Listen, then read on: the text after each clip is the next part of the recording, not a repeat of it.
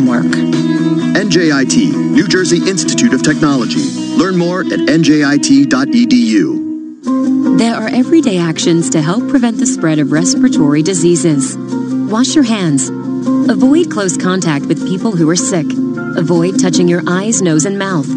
Stay home when you are sick.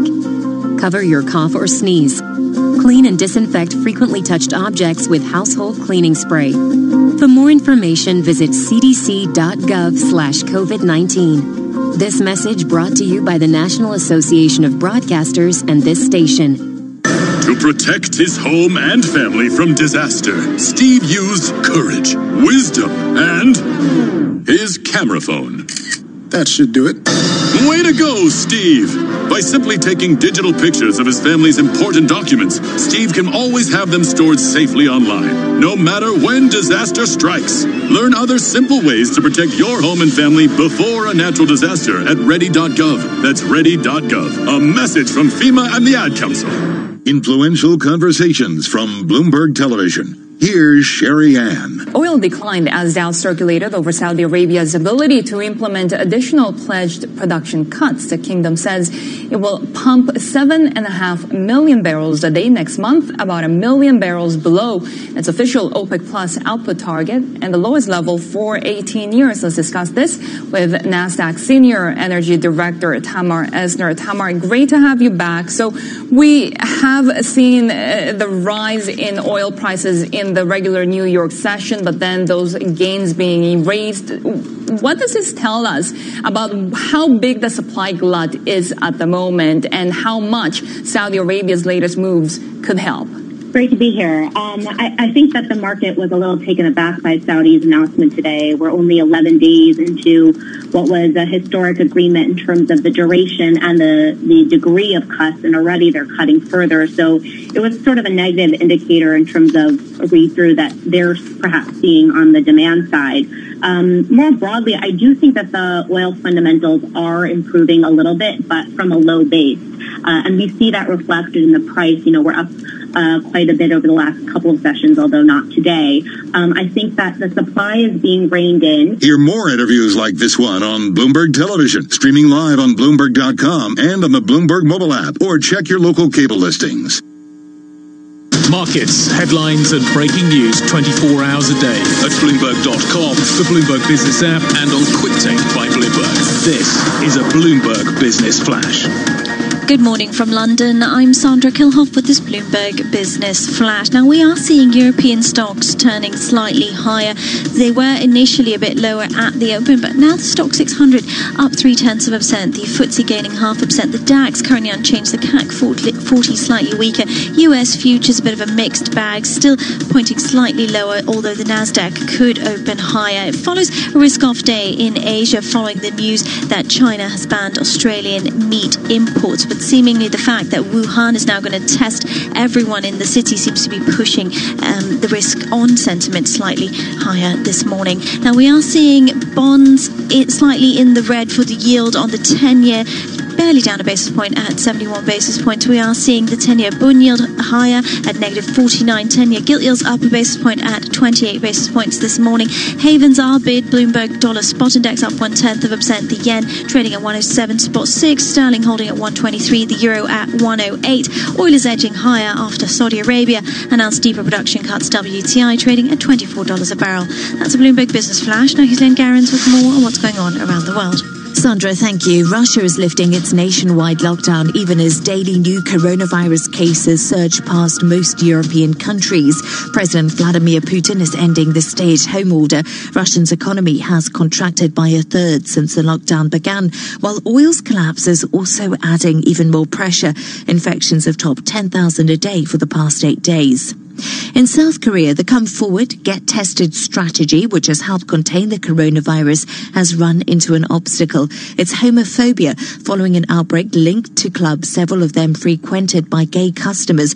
Health officials are trying to track more than 5,500 people, but more than half remain out of reach. This morning, 101 new confirmed cases were linked to nightclubs. And some parts of the Philippines are to remain under virus lockdown. That says President Rodrigo Duterte says the nation can't afford a second or third wave of infections. Areas with high rates will be kept in a stay-at-home order after its scheduled end on Friday. Global News 24 hours a day, on air and on Quick Take by Bloomberg, powered by more than 2,700 journalists and analysts in more than 120 countries. I'm Leanne Gerrans. This is Bloomberg Naira. Leanne, thank you so much. Now to earnings, and Allianz has reported first quarter operating profit of 2.3 billion euros, slightly beating estimates. It comes after the insurance giant withdrew its profit target at the end of April. Earlier, Manus Crani and I spoke to the company's CFO, Giulio Terzariol, who told us headwinds might continue in the coming quarters. The situation is very dynamic.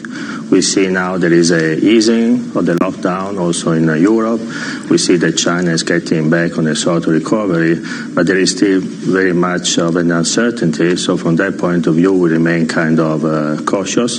When you look at our numbers for the Q1, you can see there was an impact coming from COVID. But I'd like to stress that if you adjust the number for the COVID impact, the underlying performance is very good. So as Allianz, we are going to keep focus on delivering on our agenda, on delivering on the underlying performance, and then the impact of COVID is something that we will have to handle as we go through the remainder of the year. Let me ask you about the COVID impact then. Can you give us a little bit more detail and colour on how exactly the corona crisis is hitting the business, whether through claims or in other ways? Yes, when we just look at the Q1 numbers, we have quantified the impact coming from COVID at about 700 million euro. There are 400 million are coming from the property casualty business and 300 million are coming from the life business. On the life business, it's all about the turbulences on the capital markets. When we come to the property casualty business, half of the 400 million losses are from underwriting and they are coming from entertainment. So that's our line of business in our industrial operations. And then to say the other half is coming from business interruption, business closure.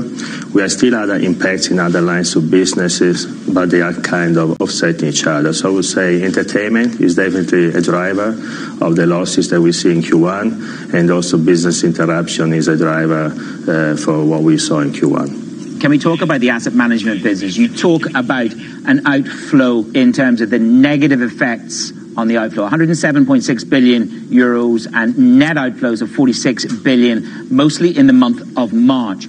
Have the outflows slowed down? What can you tell me about the pace of movement from the asset management business? Yes, so we saw outflows in March. As of February, indeed, we had inflows. Then March was a tough month, but that's very important. First of all, what we saw in March is not Allianz or PIMCO specific. There was about retail investors going on the sideline. So we can also count that as the markets are stabilizing, that these investors are going to come back. On the institutional side, we think there might be even opportunity.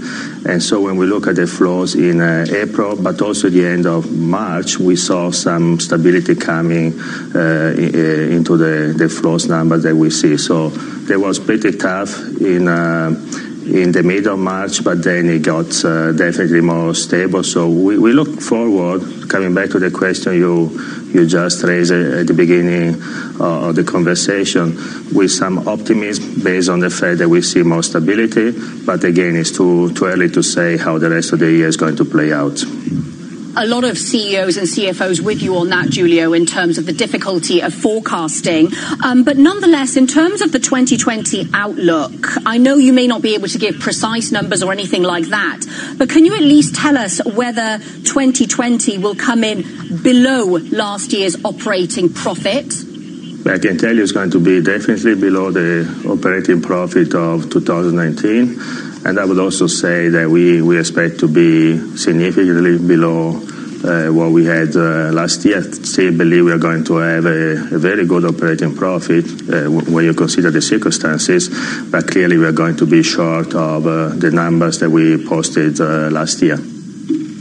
That was Allianz CFO Giulio Terzariol. And Allianz shares, Roger, down 2.7% right now. And again, just really highlighting the difficulty in forecasting and the challenges to their business from COVID. At least we do know, though, he made very clear that 2020 profit will be significantly below 2019. Yeah, the insurance industry is fascinating in this. And in the UK, it's come under a lot of criticism because some of them are simply refusing to pay out on what they said wasn't envisaged in any of their company schemes. So I think a lot of issues there. Certainly politically, that's going to be a massive issue here in the UK in the months and weeks going forward. This is Daybreak Europe. This is Bloomberg. This is a Bloomberg Money Minute. Retail inflation was probably a no-show in April. Economists are forecasting a nearly 1% decline in the government's consumer price index from March. Oil prices briefly fell below zero last month. A reading on small business optimism is also on the way this morning, with a sharp decline expected. Deputy Chief Investment Officer Dan Suzuki at Richard Bernstein thinks optimism about an economic recovery is overdone. Every piece of data that you look at is still telling you that things are getting worse here, and I think that that's going to continue for some time. So, pricing in this path to recovery already seems a little bit premature. Stocks are coming off a mixed session. The Nasdaq gained nearly 0.75%. The Dow ended lower. Vitamin seller GNC may be the next major retailer to file for bankruptcy. It's looking at the possibility, if it cannot reach an out-of-court solution and restructure its debt, GNC has a payment due Saturday. Larry Kofsky, Bloomberg Radio. If knowledge is power, the Bloomberg Terminal is your power up, connecting you to real-time financial data, market-moving news, powerful analytics, and an influential network of financial decision-makers around the world. Share ideas, negotiate trades, and gain the insight you need to make more informed decisions. See how the terminal can take your workflow to the next level at Bloomberg.com/professional. IBKR is the professional's gateway to the world's markets. IBKR offers commissions starting at $0 for U.S.-listed stocks and ETFs, enhanced price execution via IB Smart Routing, and access to our powerful trader workstation, web, mobile, and API trading platforms. In addition, our clients enjoy the lowest cost access to stocks, options, futures, Forex, fixed income, and more on over 125 markets in 31 countries. Learn more or open an IBKR integrated investment account at IBKR.com. President of the Jewish Communal. Sick of this. We're gonna do this doggy style. Did somebody say just eat? Me, get delivery like a G. See, hungry dogs gotta eat. I get mines every day, every week. Chicken wings to the crib, I'm sitting in. Burger in the low. Hope they put the pickle in. Wonton on a catamaran. Oodles and noodles, thank you, my man. Tacos to the chateau. Please, did somebody say just eat? Private jetting in the night sky. My man hand glide by with my fried rice. Right? What could you not love? Bought a slice on the side of the hot tub. Ooh, what you gon' do, boo? Chocolate fondue right on cue. Even dipping in the sea. I see food, seafood sees me. JUSTEAT. Somebody say just eat.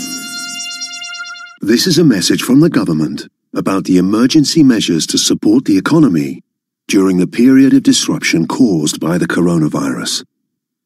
To help you, your business, and your workers affected, you can apply for cash grants, business rate holidays, statutory sick pay relief packages, as well as the coronavirus job retention and self-employment income support schemes.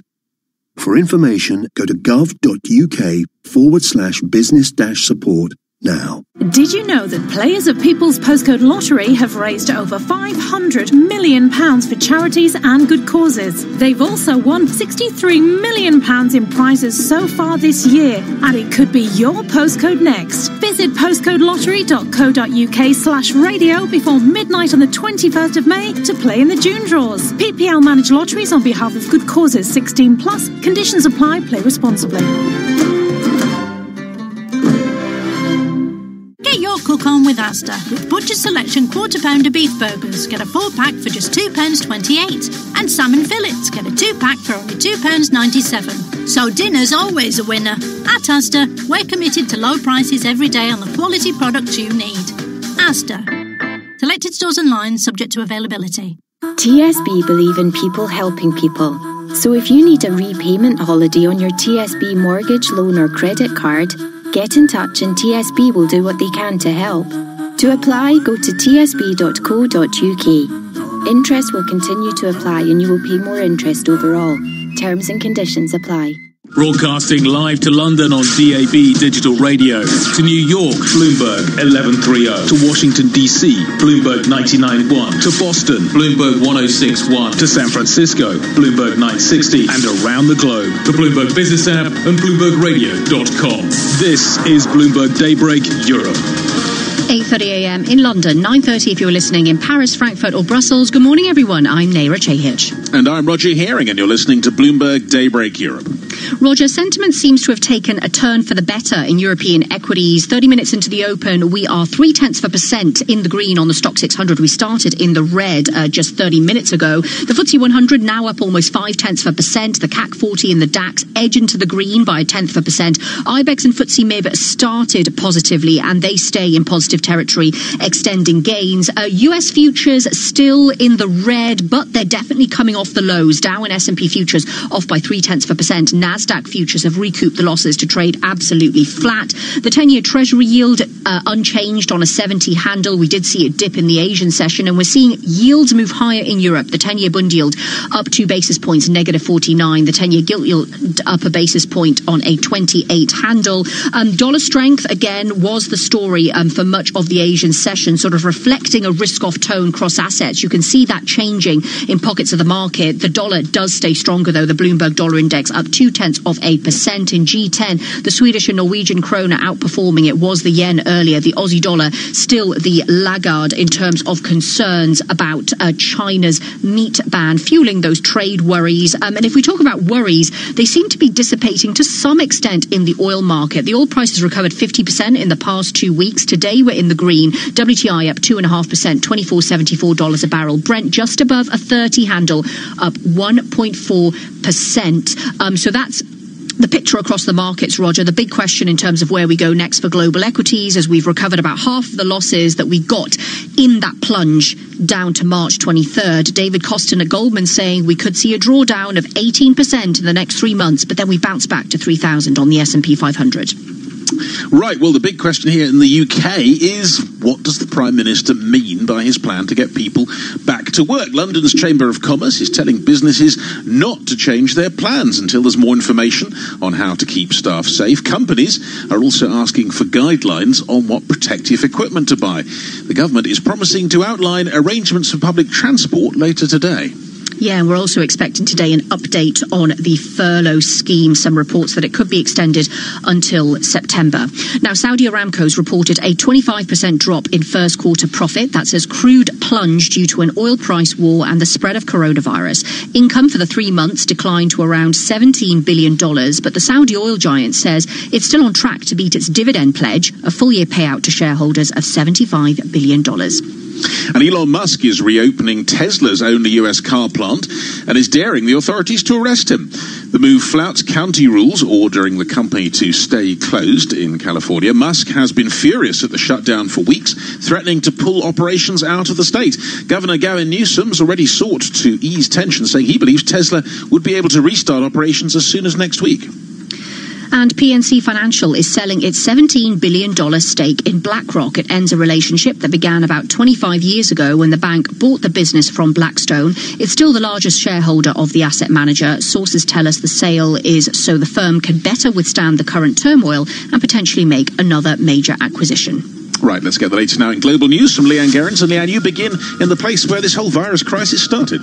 Indeed, Roger. Good morning. So we'll start in Wuhan, where all 11 million residents will be tested for coronavirus over 10 days. The Chinese city where the pandemic began has reported new infections for the first time since its lockdown was lifted. 6 locally transmitted cases were found in people already under quarantine.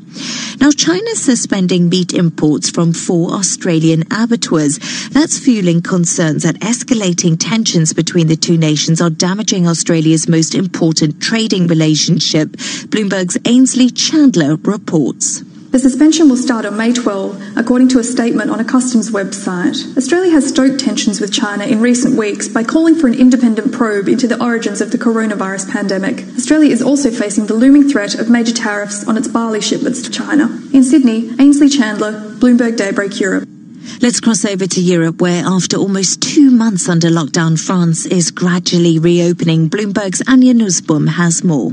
It feels like freedom. No need to carry a form when wandering outside. Shops are reopening too. And yet there are many signs that the danger remains. Masks are mandatory in public transport. Many shops require customers to wear them. The pace at which the virus is killing patients and friends has slowed down thanks to the confinement. In Paris, Anya Nussbaum, Bloomberg Daybreak Europe.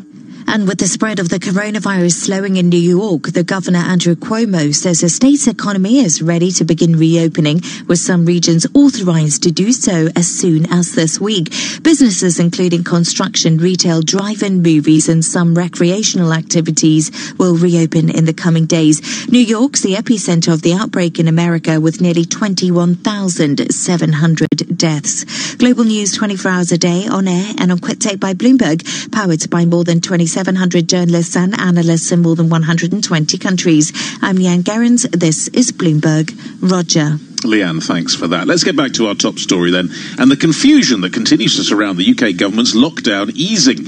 It seems to continue today, with many business groups casting doubt on whether their employees should be going back to work. At the same time, businesses are closely watching the Chancellor's announcement on the furlough scheme that's coming up later today. For more, we're joined by Bloomberg Senior Executive Editor David Merritt. David, thanks for being with us. Now, I suppose one of those striking things, certainly what struck me, is the breakdown in the kind of united front. There seems to have been a United Kingdom, if you like, approach to the virus. Politicians, yes, but business, unions, even other constituent nations of the UK now seem to be taking a different tone for number 10.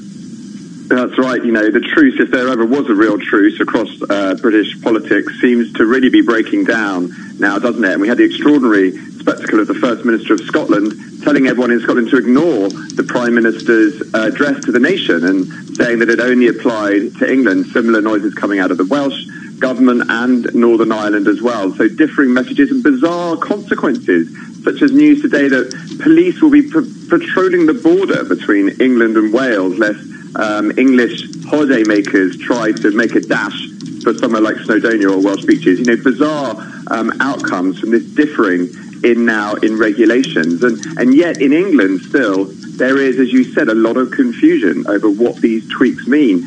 Encouraging people to go back to work. The Prime Minister now had to sort of change the tone of that again last night after a backlash from businesses. And lots of people really this morning, they're scratching their heads. Yeah, and David, in the meantime as well, how does the government actually manage the reality that the people most at risk of getting sick or ill are those who are being told to go back to work? And we're talking about construction workers, transport workers, for example. That's right. Studies really showing that it is those frontline workers, people have been going out there to work regardless because they cannot work from home, are the ones most likely to be affected and unfortunately to die from this disease. Whereas, you know, the white-collar workers who are very happy to work at home from their laptops, of course, are escaping unscathed. That's a very awkward question for the government, how they can ameliorate that. And, you know, they don't have enough answers at the moment, saying avoid public transport. People live a long way from their work. How can they do that? What sort of measures can businesses put in place to make these places safe when people can't keep 2 meters apart? It really is a very vexed question. But, you know, of course, the government has to start getting people back to work because the costs of this are continuing to mount. And as you mentioned, we're going to be hearing from the Chancellor later today on this furlough scheme. More than 6 million people currently being bankrolled by the government. That is not sustainable in the long term. Somehow, Britain needs to get back to work. Well, let's pick up on that about the Chancellor. As you say, we are going to hear from him a little bit later, speaking in the House of Commons. But what are the thoughts about what he could actually do? Because he's already said there won't be a cliff edge, but as you said, the amounts involved in all this are pretty eye-watering. He's got to find a way out of it that avoids problems. That's right. It's a hugely difficult balance for the Chancellor to strike. On one level, he does want to keep the jobs in existence. He doesn't want to force companies to actually make redundancies. That's what the point of this whole thing was.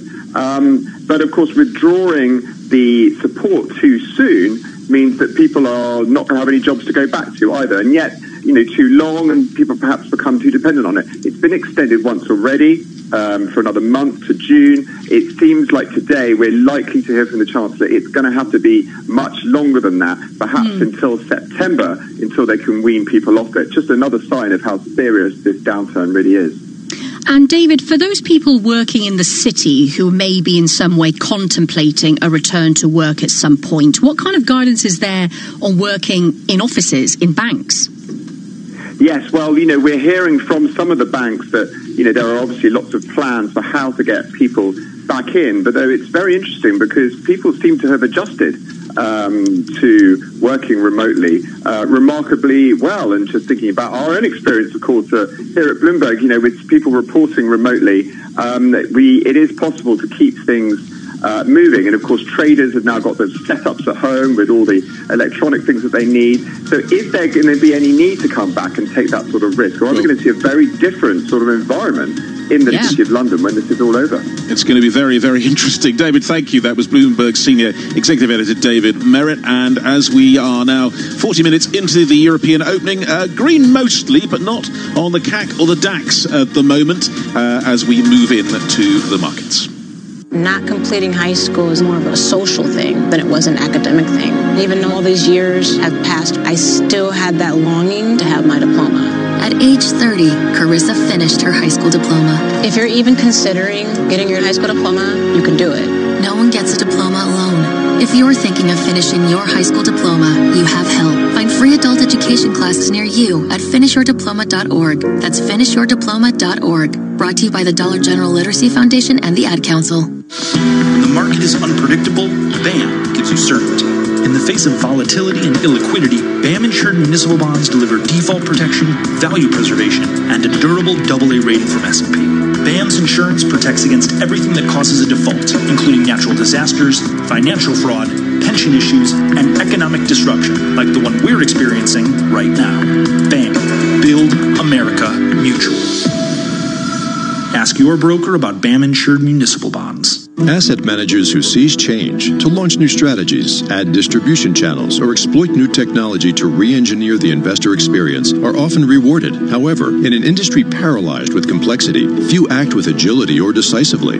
Few run their business strategically. Yet, the most competitive managers in the market know, with the right partner and a flexible operating platform, you can. Go boldly toward change with SEI Investment Manager Services. Determination and operational strength are both essential factors for growth in asset management. I'm Steve Meyer, President and Head of SEI's Investment Manager Services Division. We know that disruptive forces create opportunities around the world. If you see potential in change, our industry specialists will maximize SEI's integrated platform of data and risk management, global investment operations, compliance support, and investor services to position your asset management business for success. Come grow with us. With SEI Investment Manager Services, you lead the charge in a competitive marketplace. Learn more at SEIC.com/seize change. Business is introducing the new single Impossible from Central American rock and blues trio Steady Rolling. It's not impossible. Their epic story of love and loss continues. Download and stream the single Impossible from the band Steady Rolling wherever good music lives.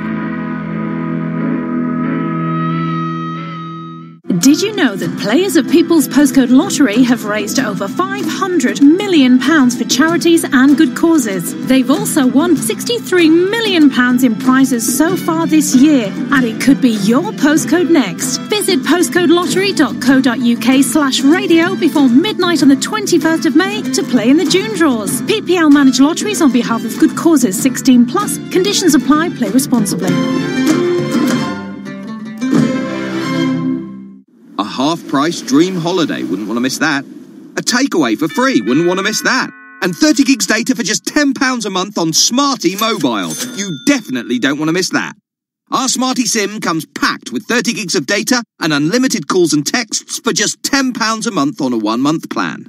That's why Smarty won Best Value SIM-only network in the Uswitch Mobile Awards 2020. Don't miss out. Search Smarty Mobile. Smarty. Simple, honest mobile. Smarty.co.uk. This is a message from the government about the emergency measures to support the economy during the period of disruption caused by the coronavirus. To help you, your business, and your workers affected, you can apply for cash grants, business rate holidays, statutory sick pay relief packages, as well as the coronavirus job retention and self-employment income support schemes. For information, go to gov.uk/business-support now. Picture in your mind a stylish Audi with striking LED headlights, sporty alloy wheels, and some of our most advanced features, including a 10-inch digital cockpit and smart assistant systems like lane departure warning. Picture what that Audi looks like. Now think smaller. The Audi A1. It's not a small car, it's a small Audi. Visit audi.co.uk. Audi. Vorsprung durch Technik.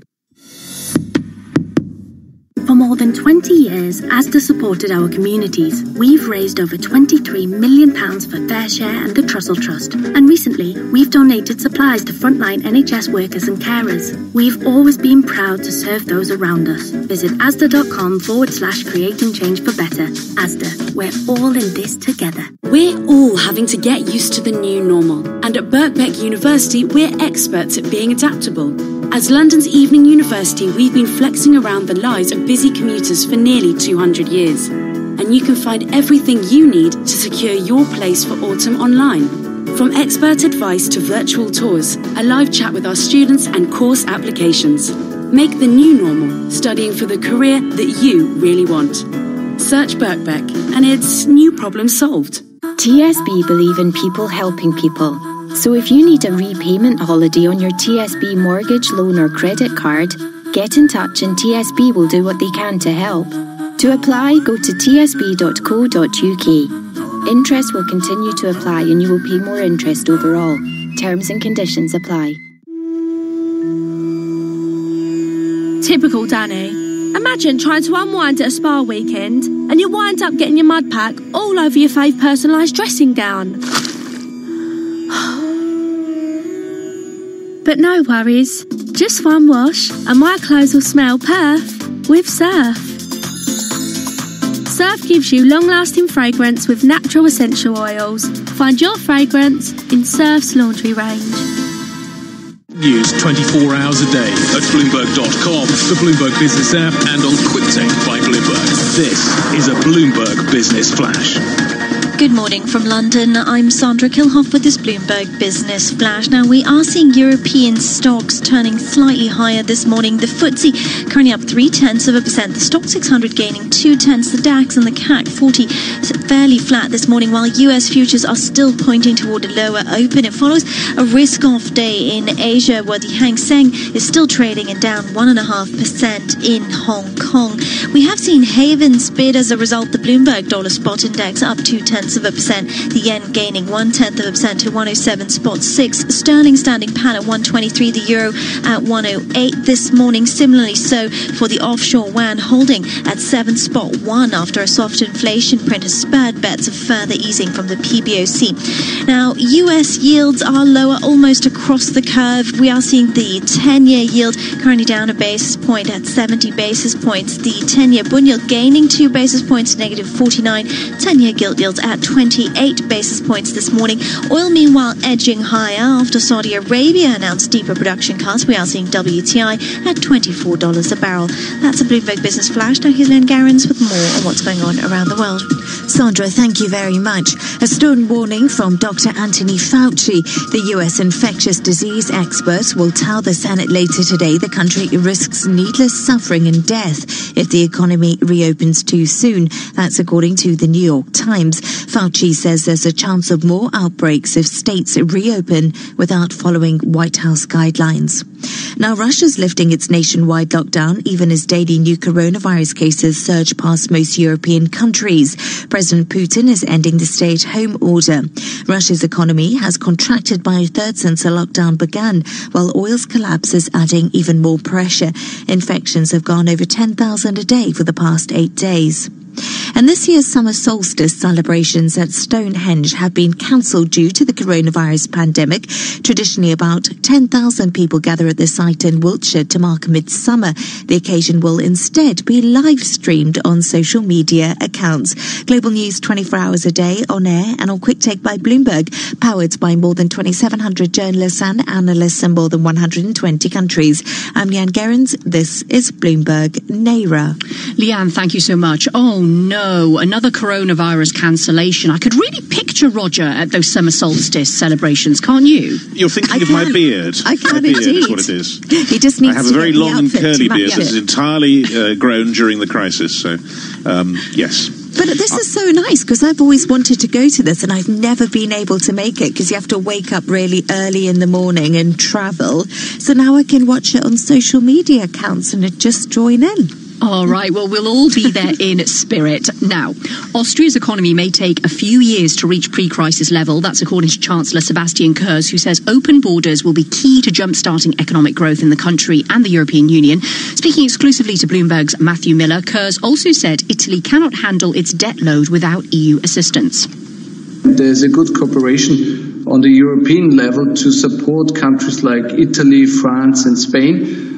So there's a package of more than 500 billion euros to support these countries, and I hope that this will be helpful. Do you think that'll be enough, or is there going to need to be some sort of shared fiscal union in Europe to help your second biggest trading partner? Well, I think that this package is good, but we are not in favor of ideas like Corona bonds or mutualization of debt in the European Union. Even if it costs Italy its European Union membership, I mean, how important to you is the membership of other EU countries like Italy? Well, there's no debate about the membership of Italy in the European Union. We are united in the European Union. There's a good cooperation, and I think that we will manage this crisis, and we will also be able to manage the economic situation, but of course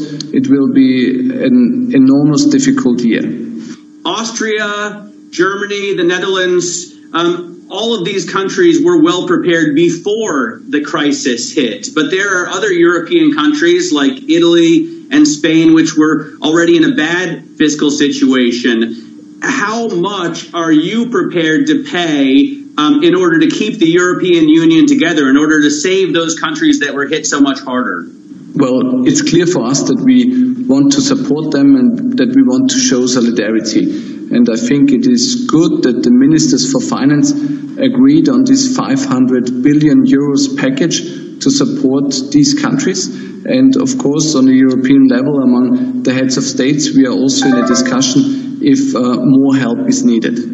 The austerity that you practiced put you in a good position now, but your second biggest trading partner, Italy, has 158% debt to GDP. Is it possible for them to get out of that kind of debt trap? How would they possibly do it without some form of debt forgiveness or shared debt? Well, they wouldn't be able to handle the situation without the help of the European Union and countries like Austria. But I don't think that the idea of a shared debt is the right answer. How long do you think, Mr. Chancellor, it's going to take for economies like the Austrian economy to get back to pre-crisis levels? Now that you've earmarked 38 billion euros, you've got more measures to come. When do you see us getting back, or yourselves getting back to pre-crisis levels? Well, at the moment it's difficult to say because we are quite dependent on tourism. 15% of our GDP in Austria is tourism. There are some industries like automotive, which have also been hit. So it's difficult to say now, but this year, 2020, will be a very, very difficult year. But we hope that at the next year, in 2021, there will be a positive development again, but probably it could take us a few years. I know that you're already preparing measures like tax cuts, possibly infrastructure investment, reopening borders with your neighbors. What do you think is going to be the most important move to revive the economy on the post-corona side of the crisis? For us, for sure, the reopening of the borders is most important because we need the single market of the European Union. We are an export-orientated country, and as mentioned before, tourism also plays an important role in our country. So for the economy in general, but for tourism in particular, reopening the borders is very important. And that was the Austrian Chancellor Sebastian Kurz speaking exclusively to Bloomberg. And interesting, Larry, he is just about the youngest senior politician in Europe, 33 years old, Chancellor of a European state. Yeah, it does make you wonder what you've been doing with your life when you learn things like that, right? Absolutely. Yeah, and look, it's really interesting as well. As we've been talking about reopening, we've talked about it in the UK so much throughout the show. Just the difference in different European countries in terms of the stages and how exactly they're approaching it. But let's talk more about the markets and the outlook with Jeff Henriksen, founder of hedge fund startup Thorpe Abbott's Capital. Welcome to the show, Jeff. Great to have you with us. Thank you so much for joining. I was really interested to read that your philosophy centers on understanding the behavioral factors behind mispricing. And it leads me to wonder whether, with all the uncertainty around reopening, whether we see a second wave of infections of coronavirus, all the risks stacking up for investors, whether you are seeing loss aversion theory at work. That, of course, is the theory where people have a tendency to prefer avoiding losses than acquiring equivalent gains. Yeah, absolutely. And I would say we saw it in full force, if you will, in mid to late March. And so the opportunities that existed then are not as interesting today, but there's still tons of great opportunities today. And I think and we're probably not close to out of the woods yet, so you're going to see a lot of volatility in the months ahead. And when you see that, especially when the fear that's really driving it is a very primal fear of a virus that can kill you, that people are reacting in ways that, and I've said this many times, that the way you act when you want to survive a threat is to really assume the worst and avoid losses, right? That's how you, that is how you survive in the wild. You assume that whatever that noise is will kill you and you run away from it. But when you take that and try to use that same mentality to price risk assets, oftentimes you can make big mistakes. And I think when you see this primal fear driving things, those loss aversion situations will be more likely to happen. All right, so Jeff, so what's your strategy then? How do you pursue this? So the way I look, so I'll kind of tell you how March unfolded for us and what we saw, and I think the unique opportunity that presents itself. And so we saw a flood of ideas, and we saw our fund is both fundamental bottom-up approach, but we also use an algorithm to find behavioral mispricing. And we saw a plethora of new ideas in mid to late March. And it's the kind of situation where you can take a lot of little small positions where the risk-reward on the individual situations is just massively asymmetric. So I hate to use a gambling analogy, so please don't think badly of me that I am, but if you were having just a series of coin flips, and every time it came up heads, I somehow got paid 4-1 or 5-1. And every time it came up tails, I was paying you even money. If on one or two flips, I still might lose. But if we sat there and flipped coins all day, and those were the odds that you were giving me, I would make a lot of money. And so I think you're seeing a lot of situations where you can take little bitty small positions, diversify away the idiosyncratic risk, and really get exposure to what to me appear to be really good asymmetric risk reward. Jeff Henriksen, we'll have to get you back to discuss this more. Founder of hedge fund startup Thorpe Abbott's Capital. Thank you so much. European equities in the green. This is Bloomberg. Are you looking for senior care for your mom or did somebody say just me? Get delivery like a G. See, hungry dogs gotta eat. I get mines every day, every week. Chicken wings to the crib, I'm sitting in. Burger in the low. Hope they put the pickle in. Wonton on a catamaran. Oodles and noodles, thank you, my man. J-U-S-T-E-A-T. Somebody say, just eat. Switch on Acorn TV, the brand new streaming service featuring world-class TV from Britain and beyond. Watch exclusive premieres like the colourful crime drama Queens of Mystery. Once you have eliminated the impossible, whatever remains, however improbable, must be the truth. And fan favourites like Inspector George Gently. I'm just an old copper doing his job.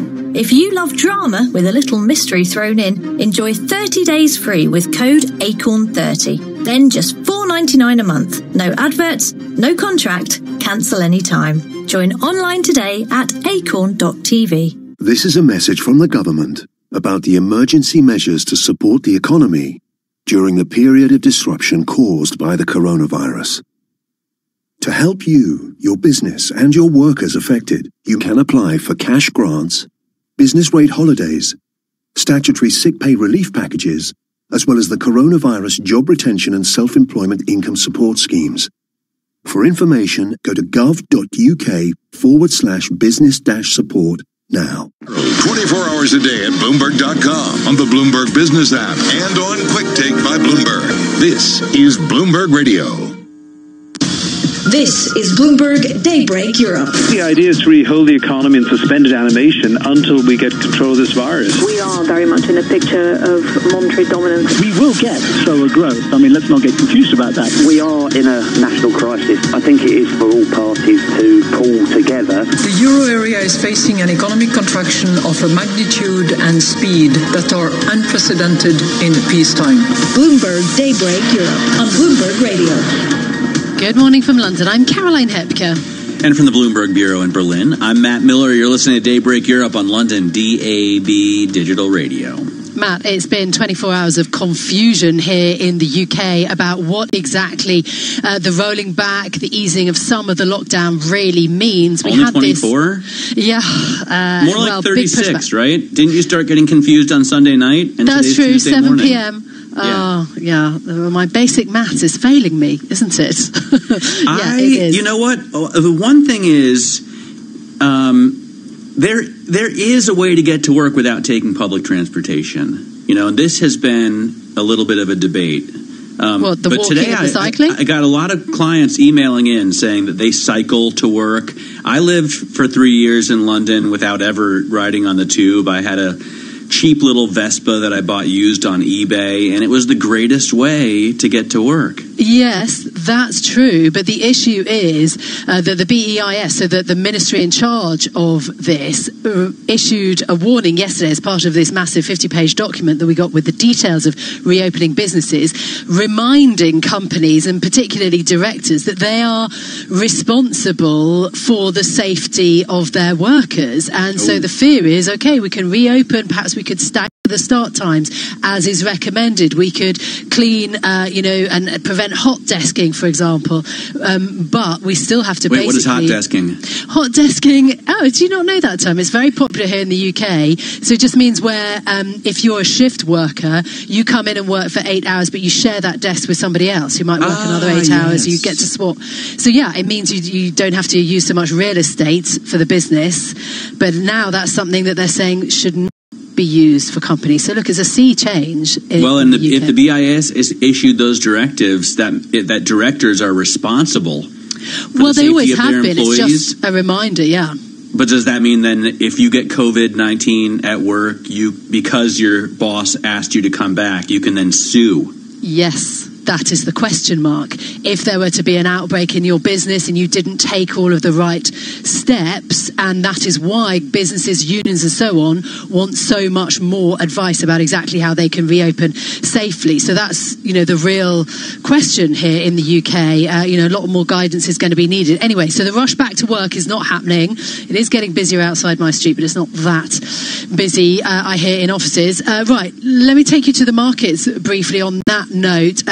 Europe, actually, in terms of the stocks, Matt, this morning, we saw a small loss and then a bit of a gain, but now we're back to the flat line. FTSE 100 up by 0.2%, but where you are, the Xetra DAX is down 0.1%, and the CAC 40 drops 0.3%. We had bad news from the Bank of France about what they see is the recovery path for the French economy. As for US futures, we are down 0.4% for S&P 500 E-mini futures. Goldman Sachs warning investors that there could be as much as another 20% 1% drop over the next 3 months for the S&P 500. In the FX space, also we've been watching the strengthening Bloomberg Dollar Spot Index up 1/10%.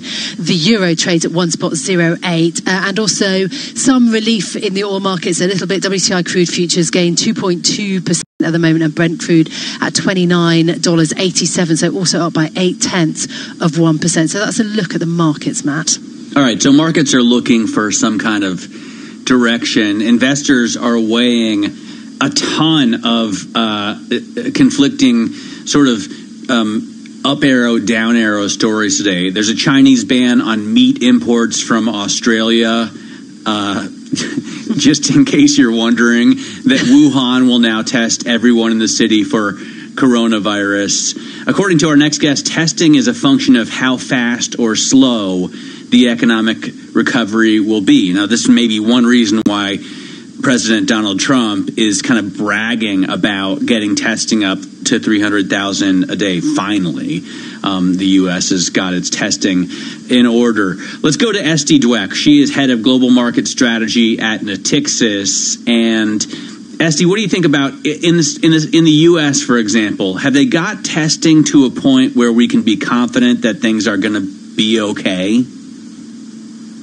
It doesn't sound like it. I mean, I think that given the size of the U.S. economy, given the how many people would need to be tested, I think we're getting there, but we're not quite yet there.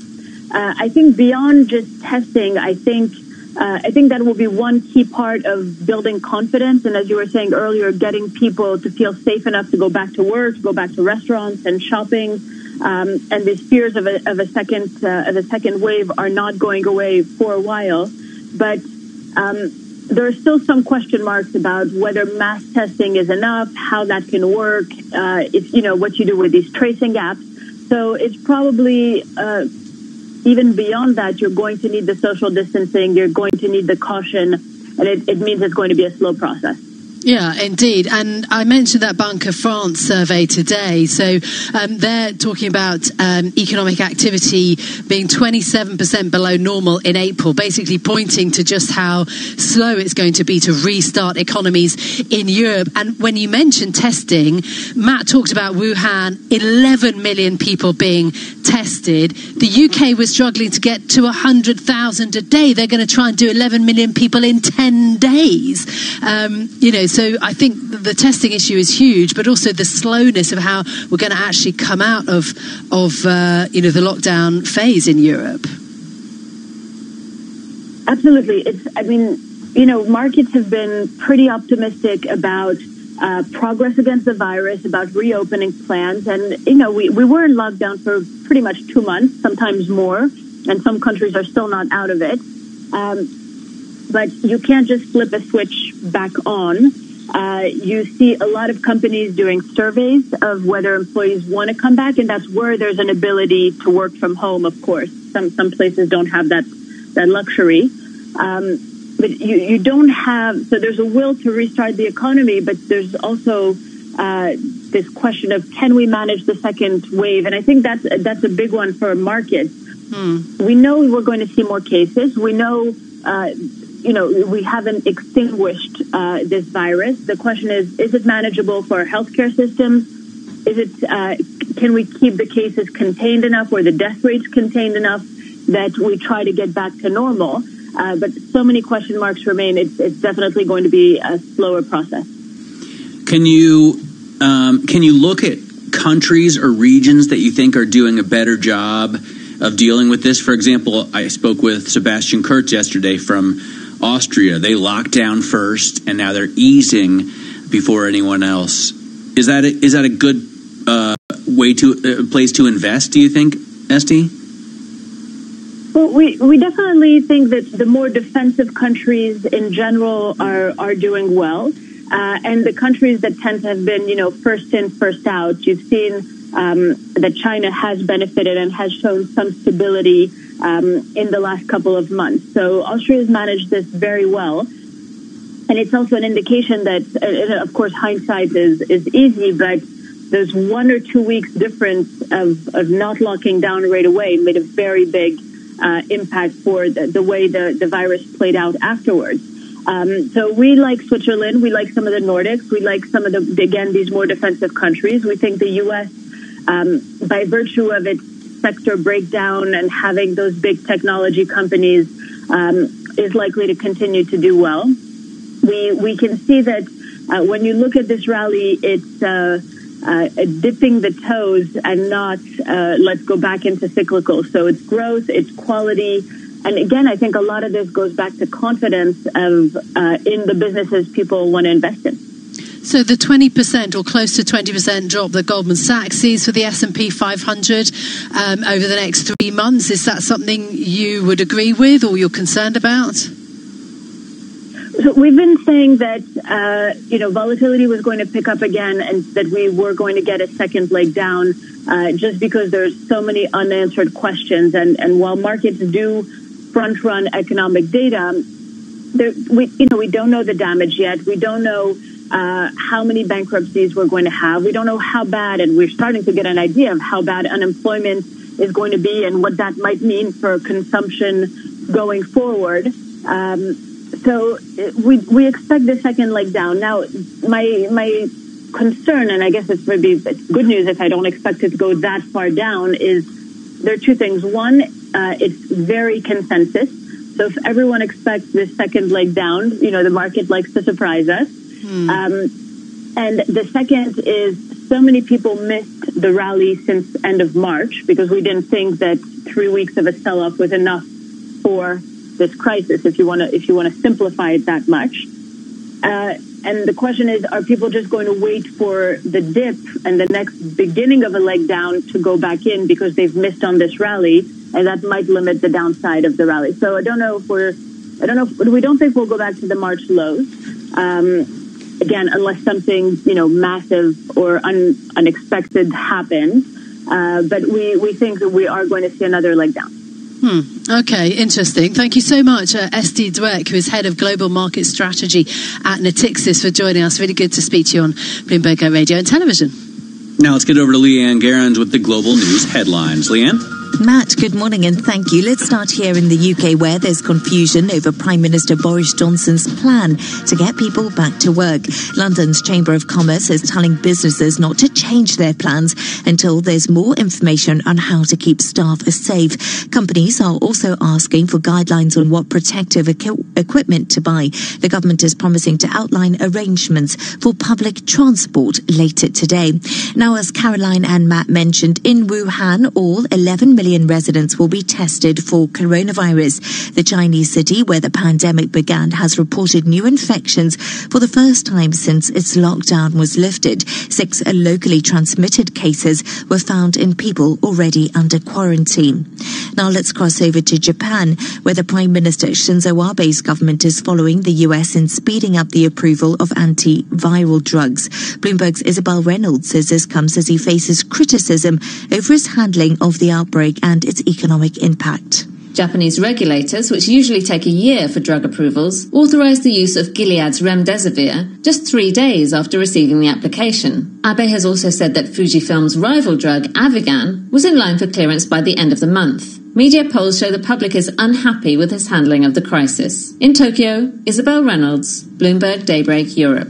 And finally, as lockdown restrictions are beginning to ease across Europe, for the first time in months, some Spaniards could drink and dine in outdoor restaurants and gather with as many as 10 people in private residencies. Bloomberg's Jeanette Newman reports. Spain's government is slowly lifting its lockdown in the next couple of months in stages and province by province. Spain's 2 biggest population centers weren't allowed to loosen restrictions on Monday, though. Madrid and Barcelona remain focal points of the country's epidemic. In Madrid, Jeanette Newman, Bloomberg Daybreak Europe.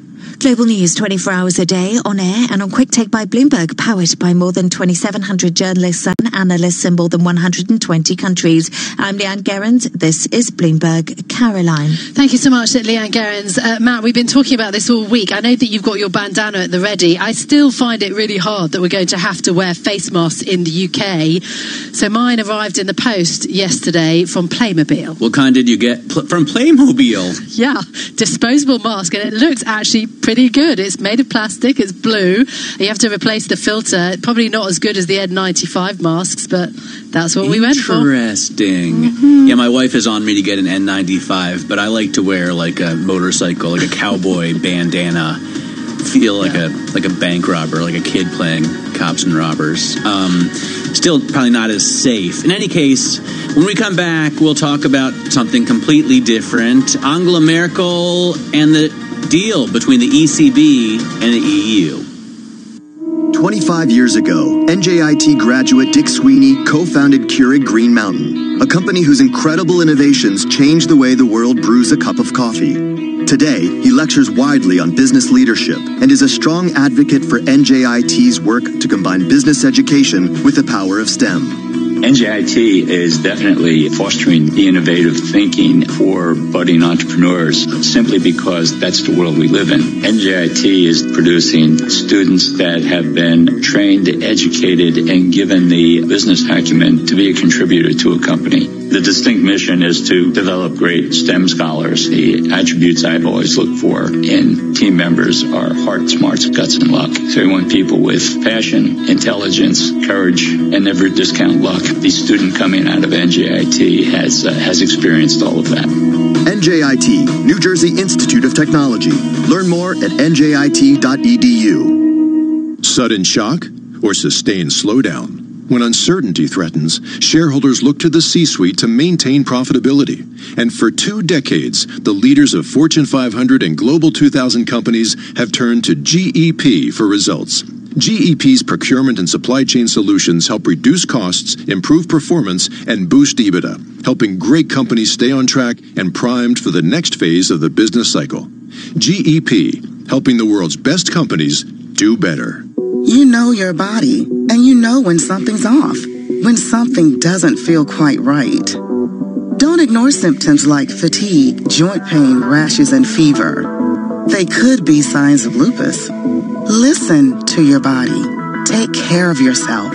We're here to help you take control of your health. Learn how at BeFierceTakeControl.org. Brought to you by the Lupus Foundation of America and the Centers for Disease Control and Prevention.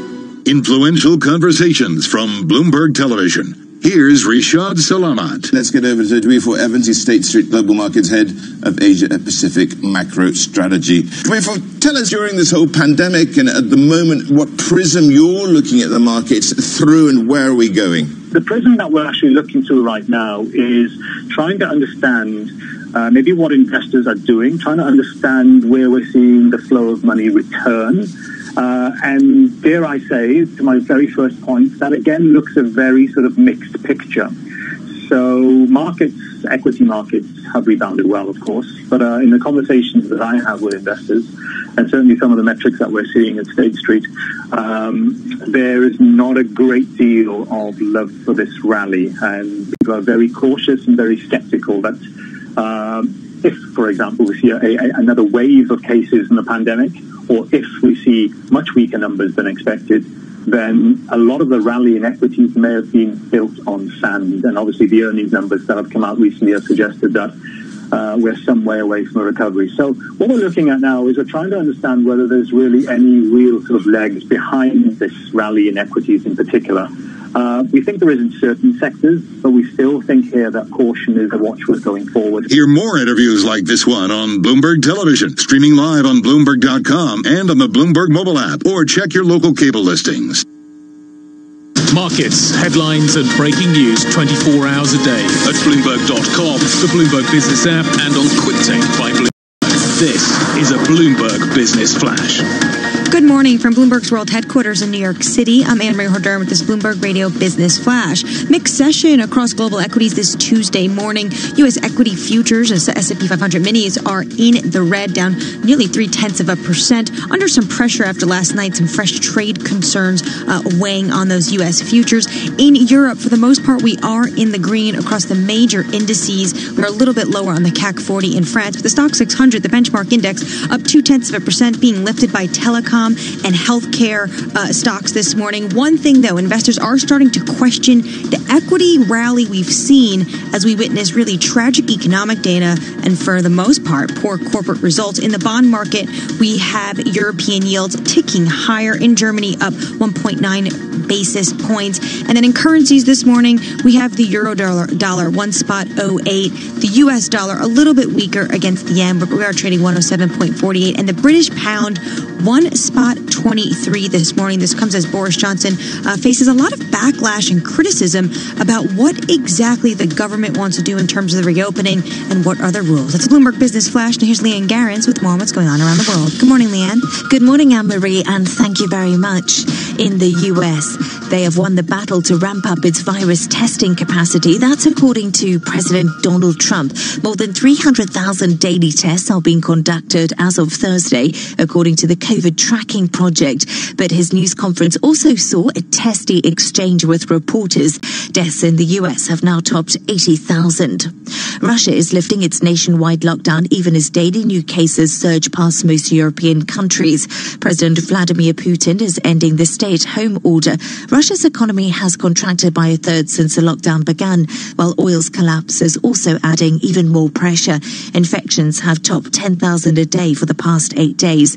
And finally, in South Korea, the Come Forward, Get Tested strategy, which has helped contain the coronavirus, has now run into an obstacle, and that's homophobia. Following an outbreak linked to clubs, several of them frequented by gay customers, health officials are trying to track more than 5,500 people, but more than half remain out of reach. This morning, 101 new confirmed cases were linked to the nightclubs. Global news 24 hours a day on air and on Quick Take by Bloomberg, powered by more than 2,700 journalists and analysts in more than 120 countries. I'm Leanne Garens. This is Bloomberg. Bloomberg Opinion, informed perspectives, and expert data-driven commentary on breaking news. It's 9:20 in the city. Time to check in with Bloomberg Opinion. We're joined by opinion columnist Ferdinando Giuliano, who's writing about the standoff between a German court in Karlsruhe and really the European Court of Justice in Luxembourg. Sources have told Bloomberg that the Bundesbank or even local policymakers could be in line to deal with the German judges. Ferdinando, what do we know? I mean, there's so many different parties you could see as involved here. There's the European Commission, the ECJ, the ECB, the Bundesbank, Berlin, Karlsruhe. What's the story? Well, the story is that this is a pretty big mess, if you want to put it bluntly. Because, I mean, the irony here, as I wrote in an opinion piece last week, is that it would take a couple of hours for the ECB to respond to the German Constitutional Court, because all it's asking is for an assessment of proportionality, and the ECB's made this assessment time and again over the last few years. So it's no problem at all in practice. But the point of principle is a gigantic one. Should politicians have greater oversight over the ECB? And should the ECB respond to a national court? Well, if it does, if the answer is yes, then this is a whole new world for central banking, because we would have a politically dependent central bank and a central bank which has to respond to Germany. So it's quite clear that the ECB does not want to go there. And so other actors have to step in. So Angela Merkel, interestingly, sort of stepping in to try to smooth things over? Well, it is. I mean, I think Germany is in a big pickle at the moment, because the day after the court, issued its verdict, immediately you had Poland and Hungary, which really seized the opportunity to say that, well, their national court should have a say over their decision. And remember, Poland and Hungary are into a bitter conflict with the EU over their, over the rule of law and whether some of their laws, which are deemed undemocratic by the European Commission, should be cleared or not. So Germany, which is really the guardian, as it were, the kind of guardian of the Union, is now essentially justifying indirectly the moves by some rather unpleasant governments. And by unpleasant, I mean what the EU has been thinking of them so far. So Merkel is in a difficult position, and let's remember that the European Commission, which is headed by a German at the moment, Ursula von der Leyen, is now threatening to open a formal procedure and case against Germany, which again would be gigantic as a move. Exactly, and she reminded Germans of the European Court of Justice, the ECJ's supremacy over the German Constitutional Court.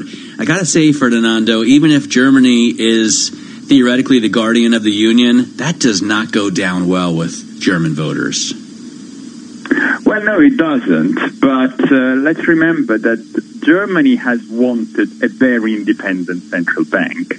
And you know, the irony here is that the Constitutional Court is essentially saying that the ECB is too independent. So even though voters may have disliked what the ECB has done, just as, for example, Italian voters have disliked what the European Commission has done on fiscal policy for many years, that cannot undermine a central principle of the euro. And a principle which Germany has been so desperate to insert into the treaties.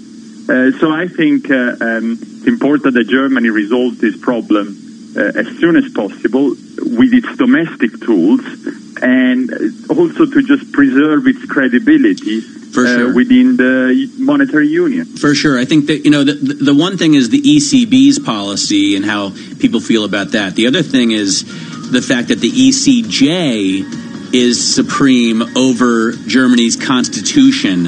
That's something that I think is going to be even harder for German people to stomach. In any case, Ferdinando Giuliano, thanks so much for joining us. You can check out his work and the work of his colleagues by typing OPIN GO on your terminal. This is Bloomberg. With a Bloomberg Business of Sports report, I'm Michael Barr. The British government says tennis courts and golf courses in England can reopen Wednesday, although people can only play with members of their own household. The sports venues were ordered to be closed in March when Britain imposed a national lockdown due to the coronavirus outbreak. Gyms and swimming pools remain closed. Older gamblers, a mainstay of casinos across the U.S., are skittish about heading back to slots and blackjack tables. According to one survey, only 40% of gamblers over the age of 60 said they would immediately return to casinos once stay-at-home orders are lifted. That's much different than what gamblers under 29 are saying, nearly two-thirds of whom would return when they can. The U.S. Centers for Disease Control and Prevention has warned that adults 65 and older are of higher risk of severe illness if they're infected with the coronavirus. And that is a Bloomberg Business of Sports report. I'm Michael Barr. In-depth analysis, concise reporting, need-to-know global business news. Around the world and across the markets, Bloomberg connects the dots for decision makers. Stay on top of today's headlines. Follow big breakthroughs in tech. Understand the latest political issues. See how the world's wealthiest are spending their money. Track what's happening in the markets, and much more. Subscribe today to Bloomberg, the global standard for business reporting. Get it all at Bloomberg.com/subscriptions. The Boston Symphony Orchestra presents BSO at Home. While you stay inside, enjoy a curated collection of archived concerts and behind-the-scenes stories from BSO musicians. BSO Homeschool provides lessons for music lovers of all ages. New performances and messages from musicians are added regularly. Enjoy these selections and much more at bso.org/at-home. Asset managers who seize change to launch new... Introducing the new single, Impossible. From Central American rock and blues trio, Steady Rolling. Their epic story of love and loss continues. Download and stream the single, Impossible, from the band Steady Rolling, wherever good music lives. This is a message from the government about the emergency measures to support the economy during the period of disruption caused by the coronavirus. To help you, your business, and your workers affected, you can apply for cash grants, business rate holidays, statutory sick pay relief packages, as well as the coronavirus job retention and self-employment income support schemes. For information, go to gov.uk/business-support now. A half-price dream holiday, wouldn't want to miss that. A takeaway for free, wouldn't want to miss that. And 30 gigs data for just £10 a month on Smarty Mobile. You definitely don't want to miss that. Our Smarty SIM comes packed with 30 gigs of data and unlimited calls and texts for just £10 a month on a 1-month plan. That's why Smarty won Best Value SIM-only network in the U-Switch Mobile Awards 2020. Don't miss out. Search Smarty Mobile. Smarty. Simple, honest mobile. Smarty.co.uk. Get your cook on with Asda. With Butcher's Selection quarter-pounder beef burgers, get a 4-pack for just £2.28. And salmon fillets, get a 2-pack for only £2.97. So dinner's always a winner. At Asda, we're committed to low prices every day on the quality products you need. Asda. Selected stores and lines subject to availability. Where will 2020 take you? Somewhere where people care. About each other. About our planet. About creating a better world for everyone and becoming the best versions of yourselves.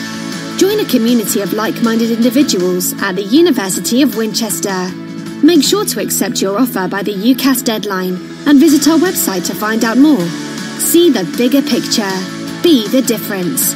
Go to winchester.ac.uk. To London on DAB Digital Radio. To New York, Bloomberg 1130. To Washington, D.C., Bloomberg 99.1. To Boston, Bloomberg 106.1. To San Francisco, Bloomberg 960. And around the globe, the Bloomberg Business app and BloombergRadio.com. This is Bloomberg Daybreak Europe. Good morning from the German Bureau in Berlin. I'm Matt Miller. And I'm Caroline Hepker here in London. You're listening to Bloomberg Daybreak Europe. So typically at the top of the show, we run you through the data, and there's one data point that I just remembered I hadn't checked yet today, Caroline, and I want to hit it pretty hard. So it's Bitcoin, the price of Bitcoin, and the reason that I care so much about this today is I got pitches from so many people last week in the Bitcoin community. Of course, I have been active in the community. You know, I've lived on Bitcoin for a couple weeks. I've done a lot of reporting on it. But everybody was reaching out to me saying, oh, the Bitcoin halvening is coming up. And for sure, we're going to see huge volatility, probably a giant spike in the price. Because what happens is, at a certain point, the amount of Bitcoin that miners are rewarded for managing the blockchain gets cut in half. So you figure they're not gonna make as many, and it's gonna be worth more. But that happened yesterday, and yesterday Bitcoin was down 14% to 86.36, and now today it's only up 1.4% to 87.60. So this giant spike that was promised to me by everybody on Twitter and Reddit, you know, in exchange for coming on the show to talk about Bitcoin, just has not materialized. Do you have an answer as to why? I do not. It's only happened, I think this is only the third halvening that we've ever seen. And by the way, that's the British way to say it. In American, I think we just say halving. Halving. So we don't have a lot of experience with it historically, but it just hasn't really moved, and we thought it would. Speaking of not really moving, European equity indexes also not doing diddly squat right now, as we say in the U.S. The CAC 40 is barely budged, down 0.05%. Meanwhile, the DAX in Frankfurt is up 0.05%. So no movement on the biggest continental indexes. The FTSE is up 0.4%, a 23-point gain to 59.63, and you're seeing bigger gains in the periph.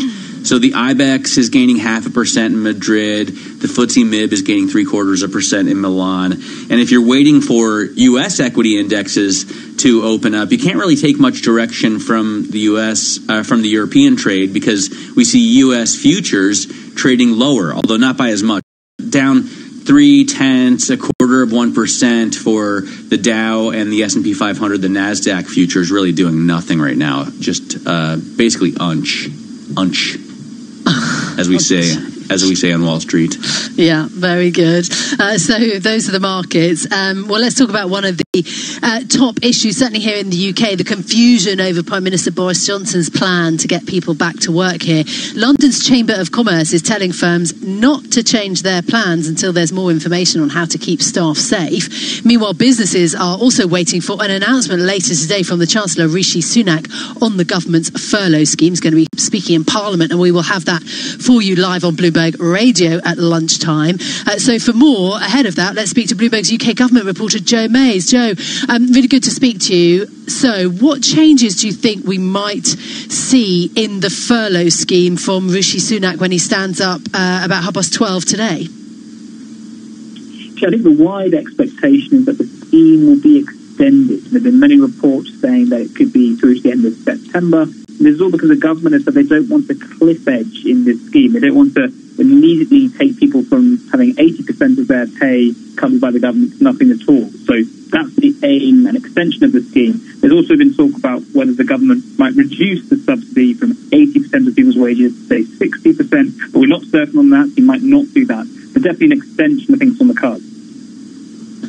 So what kind of advice, we've been talking about this confusion now, a state of confusion that we're in for the last,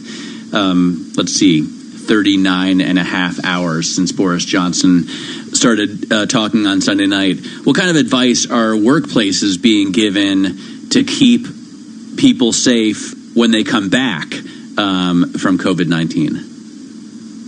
Yes, so last night the government did finally publish a series of documents setting out advice to different workplaces, in settings like factories and in the home, and if you're operating in vehicles. And there were things like, keep the windows open if you're in an office, to keep ventilation going, to help prevent the spread of the virus, and more regular cleaning of workspaces, no hot desking, closed canteens. Basically, try to maintain that 2 meter social distancing. A lot of the advice we've been having, but it's applying specifically to those environments. But you're right that there has been that confusion because the government was implying at the weekend that workers should go back on Monday before this advice had even been published. So that was a lot of criticism that came into the government for that.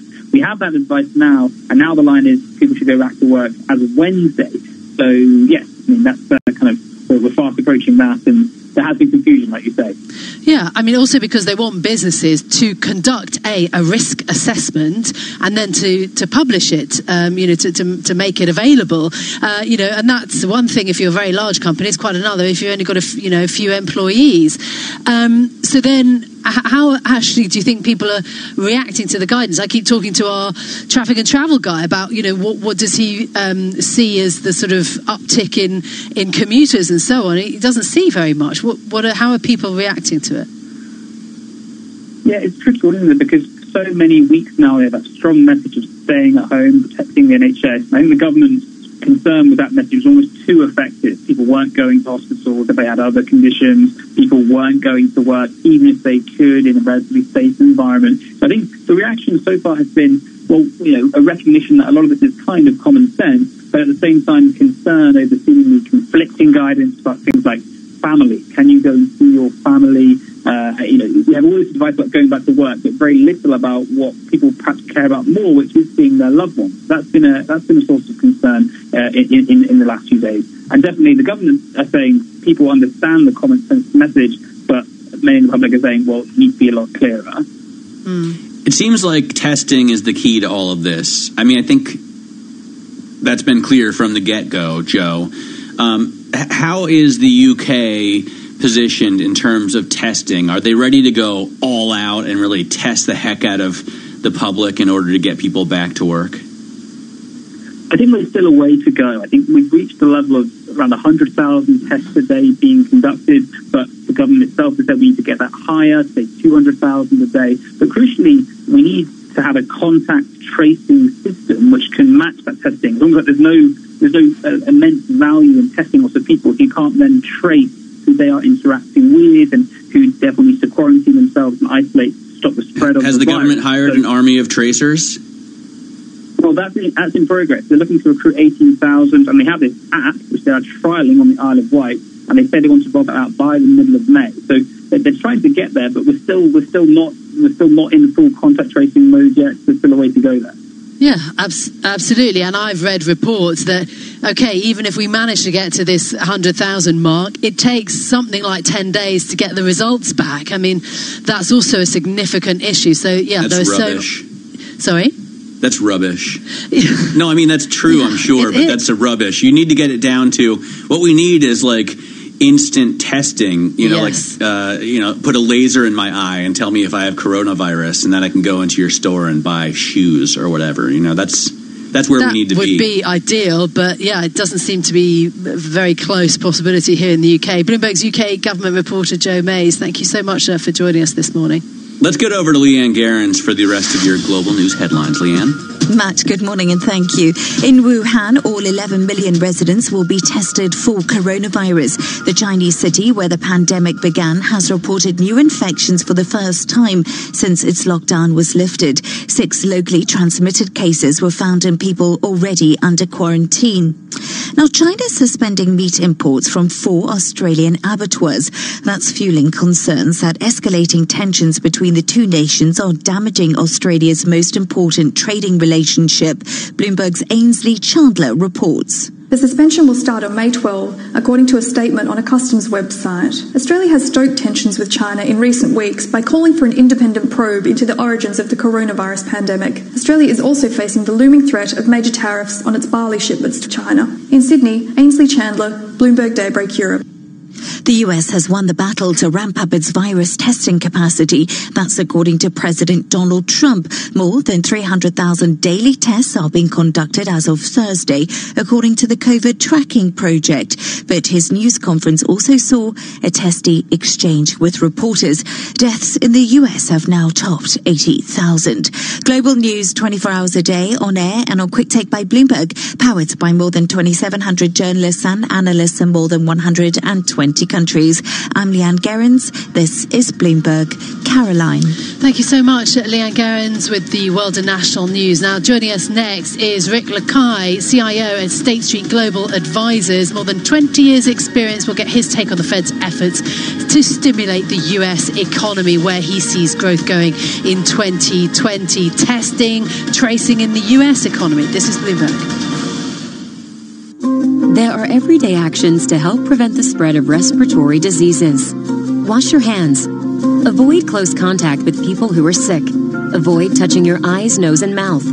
Stay home when you are sick. Cover your cough or sneeze. Clean and disinfect frequently touched objects with household cleaning spray. For more information, visit cdc.gov/COVID-19. This message brought to you by the National Association of Broadcasters and this station.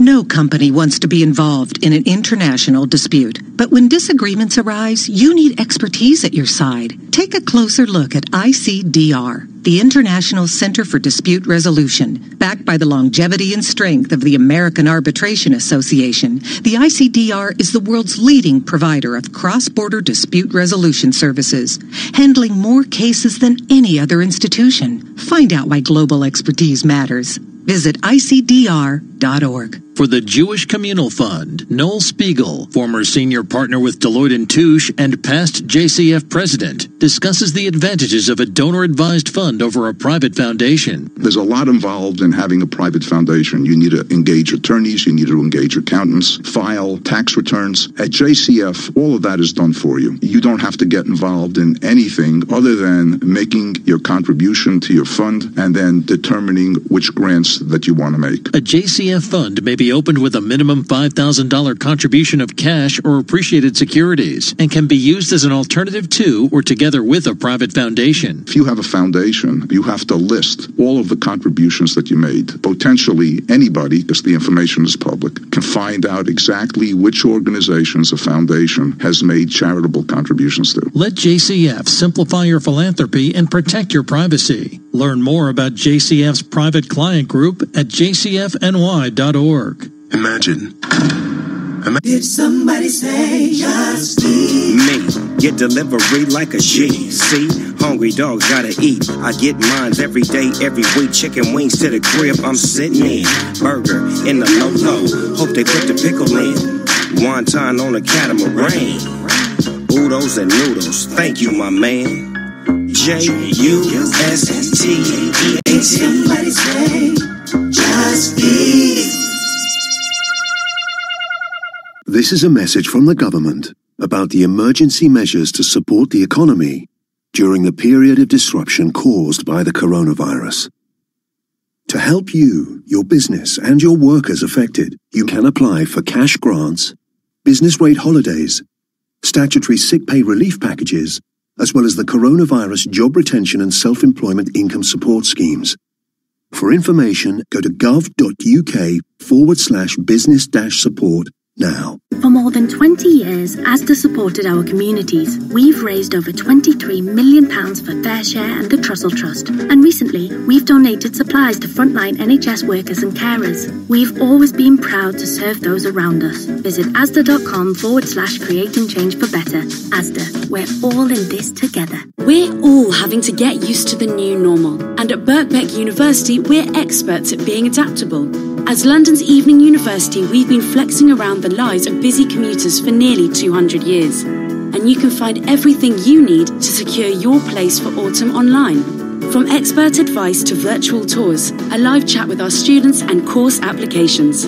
Make the new normal, studying for the career that you really want. Search Birkbeck and it's new problem solved. TSB believe in people helping people. That's why they've created TSB Smart Agent, a new secure way for TSB to answer your personal and business banking questions online. Find out more at tsb.co.uk. Automated service available 24/7. TSB partners available 9 a.m. to 4:30 p.m. Monday to Friday. Pauline. Love may be blind, but it has a new smell. Pauline, the new fragrance from Euro Millions winner Pauline Hinchcliffe. Tonight's Euro Millions jackpot is a massive £55 million. That's dream come true money. Euro Millions from the National Lottery. Your numbers make amazing happen. Play online or on the app. Estimated jackpot. Rules and procedures apply. Players must be 16 or over.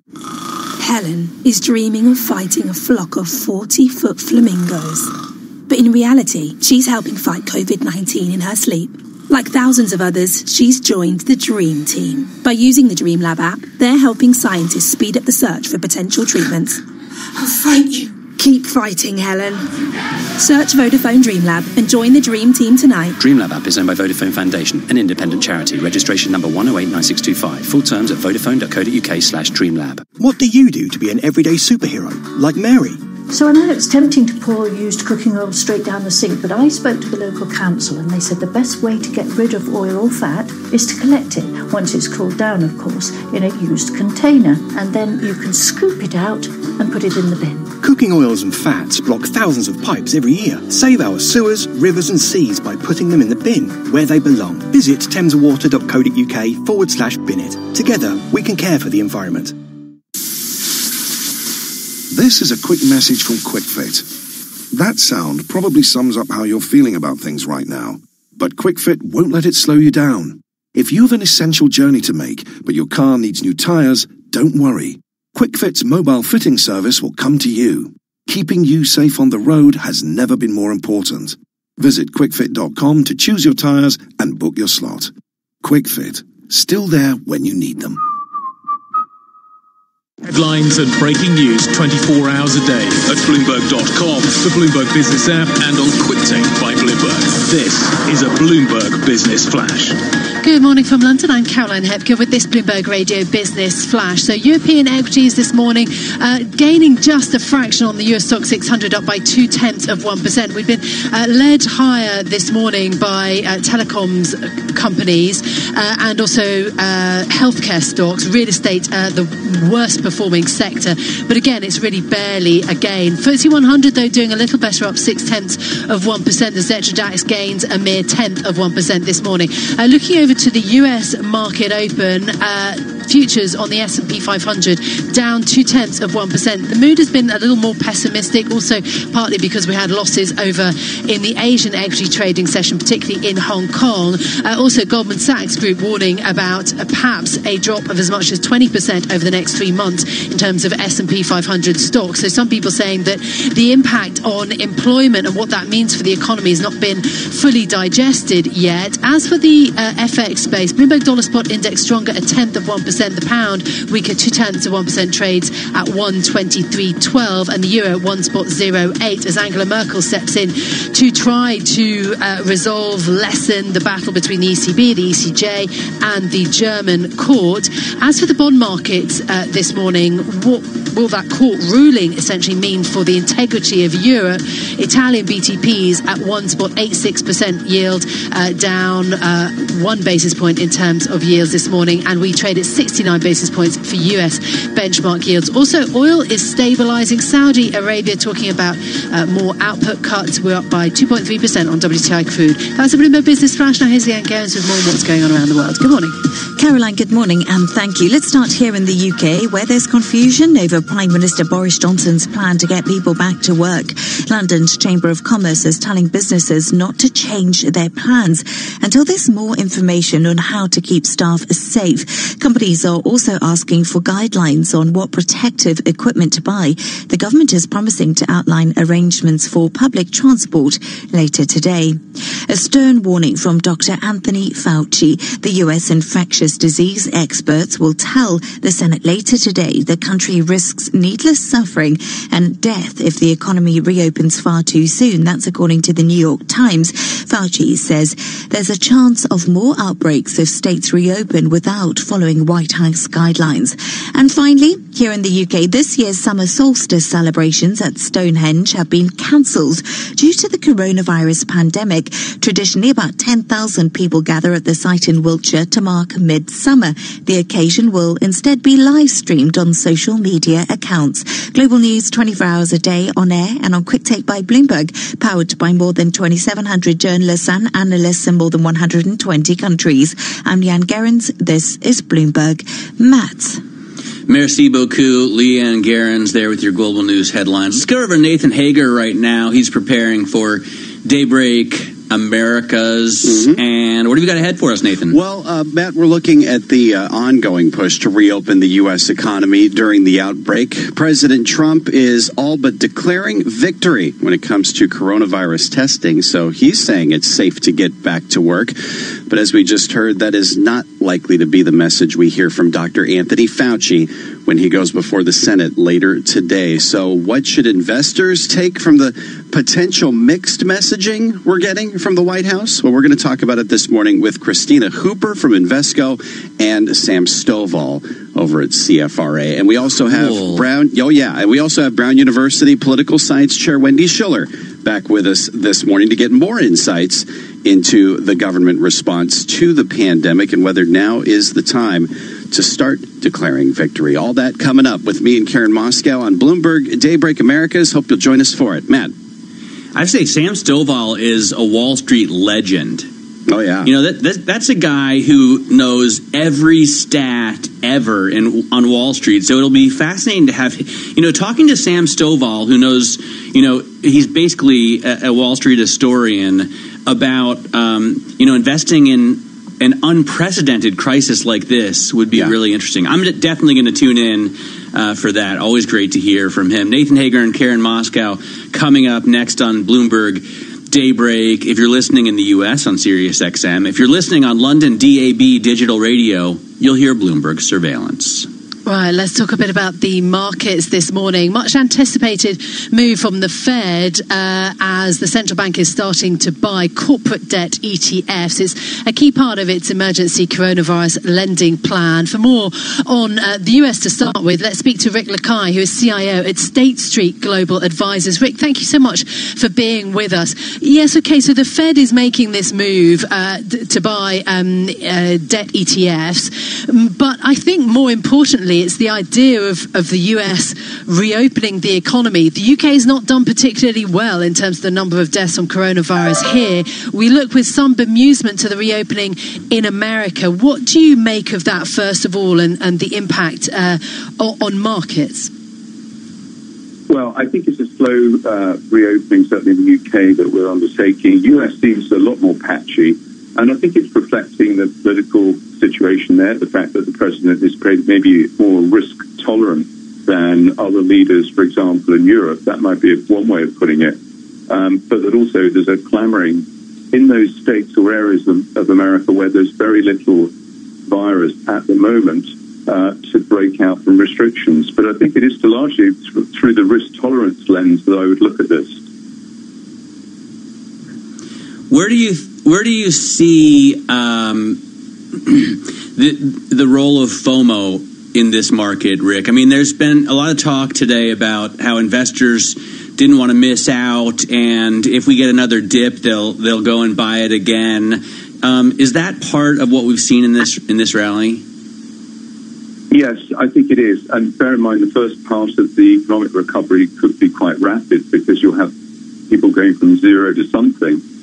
Businesses are completely shut, and I think businesses will be inventive in the way that they deal with the safety issues, making sure safety is paramount, but still getting down some business. But you see FOMO through flows into sector ETFs, for example, where people have been putting money into those very visible sectors like healthcare and tech, which have got a long-run great growth story, but also in the right place at the right time. So I think people don't want to be left behind, knowing that there are still businesses that are both profitable and growing at the moment. Are you still confident, though, that we'll see a swift, sharp rebound in the third quarter for the US and for Europe? I think we should be confident that there will be, the first part of the rebound will be quite sharp, because you'll be going from not very much activity at all to something that is a long way below normal. And we saw that in China as well, if you look at manufacturing. So the supply side of the economy will have a sharp rebound, but it will be a long way back from where it was in 2019, for example. So the second stage may be somewhat slower.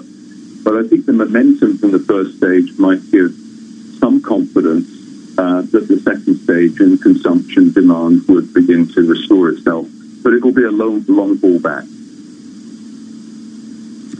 Where do you see the best recoveries, Rick? I mean, are countries that shut down earlier going to do better, like Austria? Are countries that did it smarter, like Germany, going to be better places to invest? Or is the U.S. still kind of the only game in town with its mega cap trillion-dollar companies?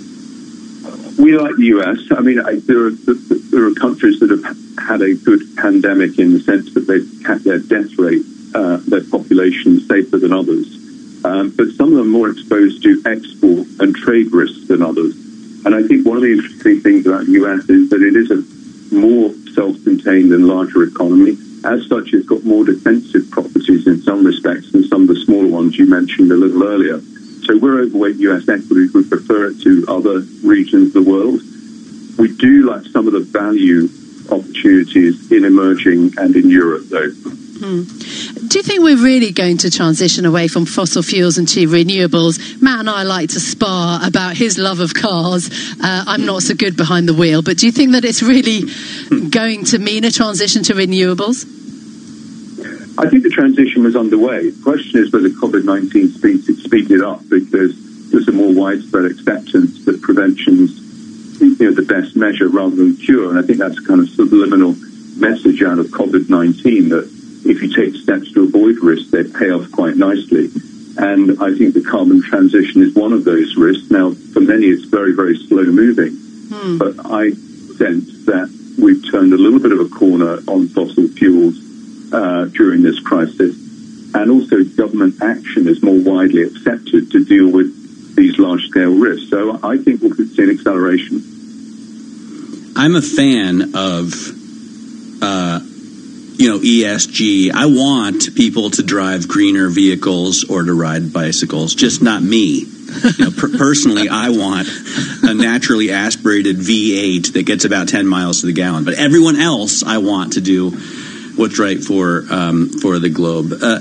Rick, thanks very much. I'm sure you do anyway. Rick Lakai there talking to us, and he'll be going on Bloomberg Surveillance next, so you can catch more from the CIO at State Street Global Advisors if you're tuned in on London DAB Digital Radio. And if you're listening on Sirius XM but you want to hear more from Rick, you can just flip over and watch Bloomberg TV on your terminal by typing TV Go, Caroline. Yeah, exactly. We will be back tomorrow. Next up is Daybreak America. US Stock 600 stocks at the moment up by 0.2%. And tune in to the Chancellor Rishi Sunak on Bloomberg Radio at lunchtime. This is Bloomberg.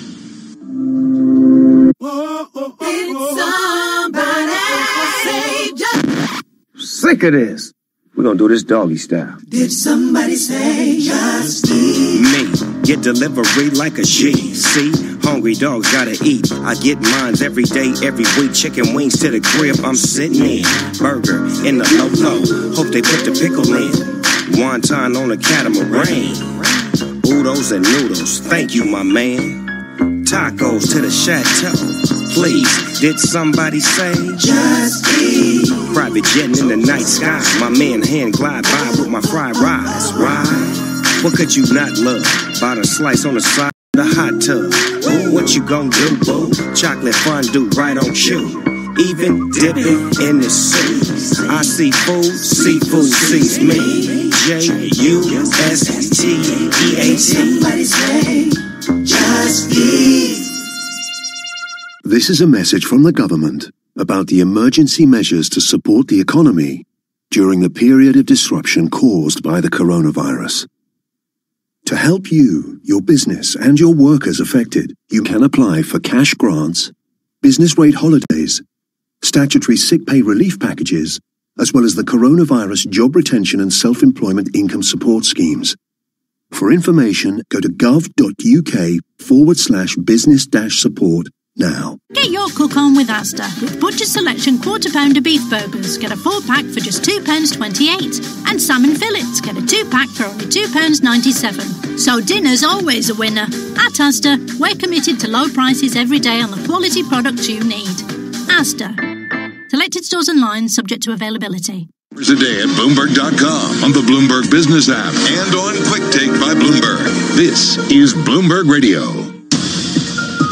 Live from the Bloomberg Interactive Brokers Studios, this is Bloomberg Daybreak for Tuesday, May 12th, 2020. Coming up this hour. President Trump touts the government's coronavirus response as U.S. deaths pass 80,000. Thanks to the courage of our citizens and our aggressive strategy, hundreds of thousands of lives have been saved. The Senate holds a hearing on the response and the push to get America back to work. New York City will remain locked down in June, plus President Trump asks the U.S. Supreme Court for sweeping immunity. I'm Michael Barr. More ahead. I'm John Stashower in sports. Baseball's plan for 2020 includes an 82-game schedule, empty stadiums, expanded rosters and playoffs, and the designated hitter in all games. That's all straight ahead on Bloomberg Daybreak. On Bloomberg 1130 New York, Bloomberg 99.1 Washington, D.C., Bloomberg 106.1 Boston, Bloomberg 960 San Francisco, Sirius XM 119, and around the world on BloombergRadio.com and via the Bloomberg Business app.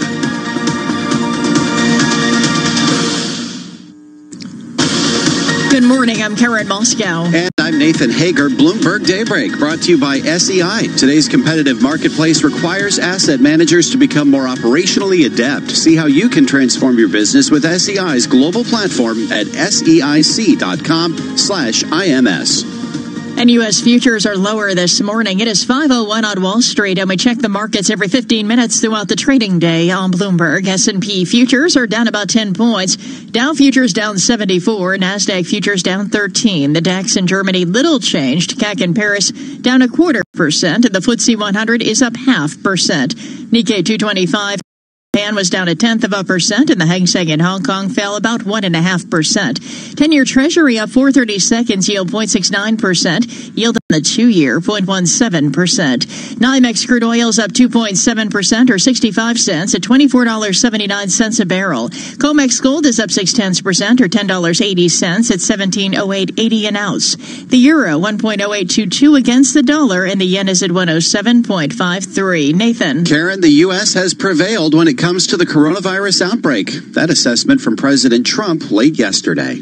Thanks to the courage of our citizens and our aggressive strategy, hundreds of thousands of lives have been saved. The president's remarks came as U.S. COVID-19 deaths surpassed 80,000. When pressed by reporters, he clarified the success pertains to testing levels, not victory over the virus. When you have 80,000 people as of today, when you have the kind of death you're talking about, when you have potentially millions of people throughout the world, that are dying. That's not prevalent. What I'm talking about is we have a great testing capacity now. Data from the COVID tracking project show the U.S. now conducting more than 300,000 tests per day. The administration says that level should soon grow to 9 million per month.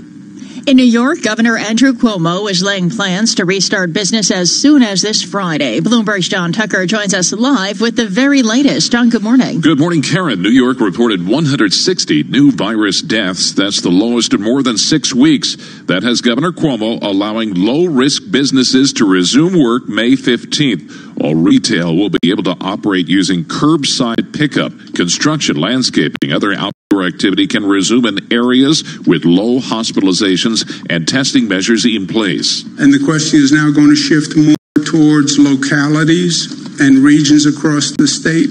If regions see hospitalizations increase, Cuomo says they can ideally slow reopening rather than shutting down completely again. In New York, I'm John Tucker, Bloomberg Daybreak. All right, John, thank you. On Capitol Hill today, the Senate holds a hearing on the response to the outbreak and the push to get Americans back to work. Nancy Lyons has more from our Bloomberg 99.1 newsroom in Washington. All the testimony will be conducted remotely because 3 of the administration's senior health officials scheduled to appear are under self-quarantine after coming in contact with someone infected with COVID-19. They include Dr. Anthony Fauci, the director of the National Institute of Allergy and Infectious Diseases, Dr. Robert Redfield, the head of the CDC, and Dr. Stephen Hahn, the FDA commissioner. Even the committee's chairman, Senator Lamar Alexander, is in self-quarantine after one of his staffers tested positive. That's Bloomberg's Nancy Lyons reporting. That hearing gets underway at 10 a.m. Wall Street time, and we will bring it to you live right here on Bloomberg Radio. And when we do, Dr. Anthony Fauci will issue a stark warning on the risks of opening or reopening too soon. He tells the New York Times that getting back to work without following CDC guidelines could spark many more outbreaks. Fauci says opening prematurely risks needless suffering and death. Meantime, the push for more stimulus funding is gathering steam. Senator Bob Menendez of New Jersey says a bill is gaining support from Republican lawmakers. The measure would send money to states and counties hit hard by the pandemic. The SMART Fund provides states with $500 billion in flexible funding, with priority given to the areas of our country with the greatest need. That need would be based on infection rates and lost revenue from the outbreak. House Democrats are drafting a plan that could come up for a vote as soon as Friday. As the pandemic cripples the airline industry, a major U.S. carrier will likely go out of business. That's according to Boeing CEO Dave Calhoun, who spoke with NBC News. Something will happen when September comes around. Traffic levels will not be back to 100%. They won't even be back to 25. The Boeing CEO predicts a slow recovery with air traffic at depressed levels for months. It's a similar assessment from Southwest Airlines, with CEO Gary Kelly telling us the industry faces a long road ahead. We're going to see a very gradual return of business traffic. That's very typical in a recessionary environment, and that's exactly what we've got. Meantime, in Europe, Ryanair is making plans to restore about 40% of its normal schedule this summer. The carrier will resume almost 1,000 flights a day in July. Tensions with China continue to rise over the coronavirus pandemic. Now the White House is taking steps to block investment in Chinese stocks. Bloomberg's Martin DeCaro is in Washington with the very latest. The Trump administration wants to block a government retirement savings plan from investing in China. Sources tell us the president's economic and national security advisors, Larry Kudlow and Robert O'Brien, made the request in a letter to Labor Secretary Eugene Scalia. In turn, Scalia wrote to the chairman of the retirement plan, telling him to stop putting government employees' money in a fund that includes Chinese companies. Bloomberg News obtained a copy of the letter, which says the administration has grave concerns about investing in China when it comes to both investment risk and national security. In Washington, Martin DeCaro, Bloomberg Daybreak. All right, Martin, thank you. At the same time, China is stepping up purchases of U.S. soybeans. Bloomberg News has learned Chinese buyers bought over 1 million tons over the past 2 weeks. That's after trade negotiators from both countries recently spoke about implementing their Phase 1 trade agreement. And this is Bloomberg. All right, Karen, thanks very much. It is 5:07 now on Wall Street, and time to check the latest world and national news headlines with Bloomberg's Michael Barr. Good morning, Michael. Good morning, Nathan. New York Mayor Bill de Blasio says the city will still be under lockdown in June. De Blasio announced the city is finding temporary homes for thousands who are homeless. They were removed from subways so the cars can be cleaned overnight. De Blasio says that 8,000 homeless adults are in hotels. That's about half of the single homeless adults who frequent the city's shelters. I told you we were going to have a goal of moving 1,000 people per week out of shelters into hotel settings to keep opening up the shelters, to keep making sure we could do proper social distancing. We met that goal last week. We will be meeting it again this week. New Jersey Governor Phil Murphy is requesting assistance for federal funds for his state. Murphy says the money would go to police, fire, and EMS services. The governor also called out Senate Majority Leader Mitch McConnell for his lack of support for states like New Jersey. Unfortunately, there are those in Washington, like Senate Republican leader Mitch McConnell of Kentucky, to pick a name, who don't seem to get it. These are leaders from states that are all too happy to spend the tax dollars of New Jerseyans on port projects back home, but seemingly have no interest in helping states like New Jersey at this moment to avert a national economic catastrophe. President Trump will ask the U.S. Supreme Court today for sweeping immunity from Congress and prosecutors. At issue are his personal and business tax returns under subpoena by several congressional committees and the Manhattan District Attorney's Office, which wants them as part of an investigation into hush payments to women. The DA's office said no person is above the law. The Justice Department is determining whether the fatal shooting of Ahmaud Arbery should be charged as a federal hate crime. The Georgia Bureau of Investigation charged a white father and son with felony murder. President Trump talked about the shooting during a White House Rose Garden news conference. I think it's horrible, and it's certainly being looked at by many people. I'm speaking to many people about it. I saw the picture of him in his tuxedo. It was so beautiful. I mean, he looks like a wonderful young guy. Would have been a wonderful, just a wonderful guy. I think it's a horrible thing.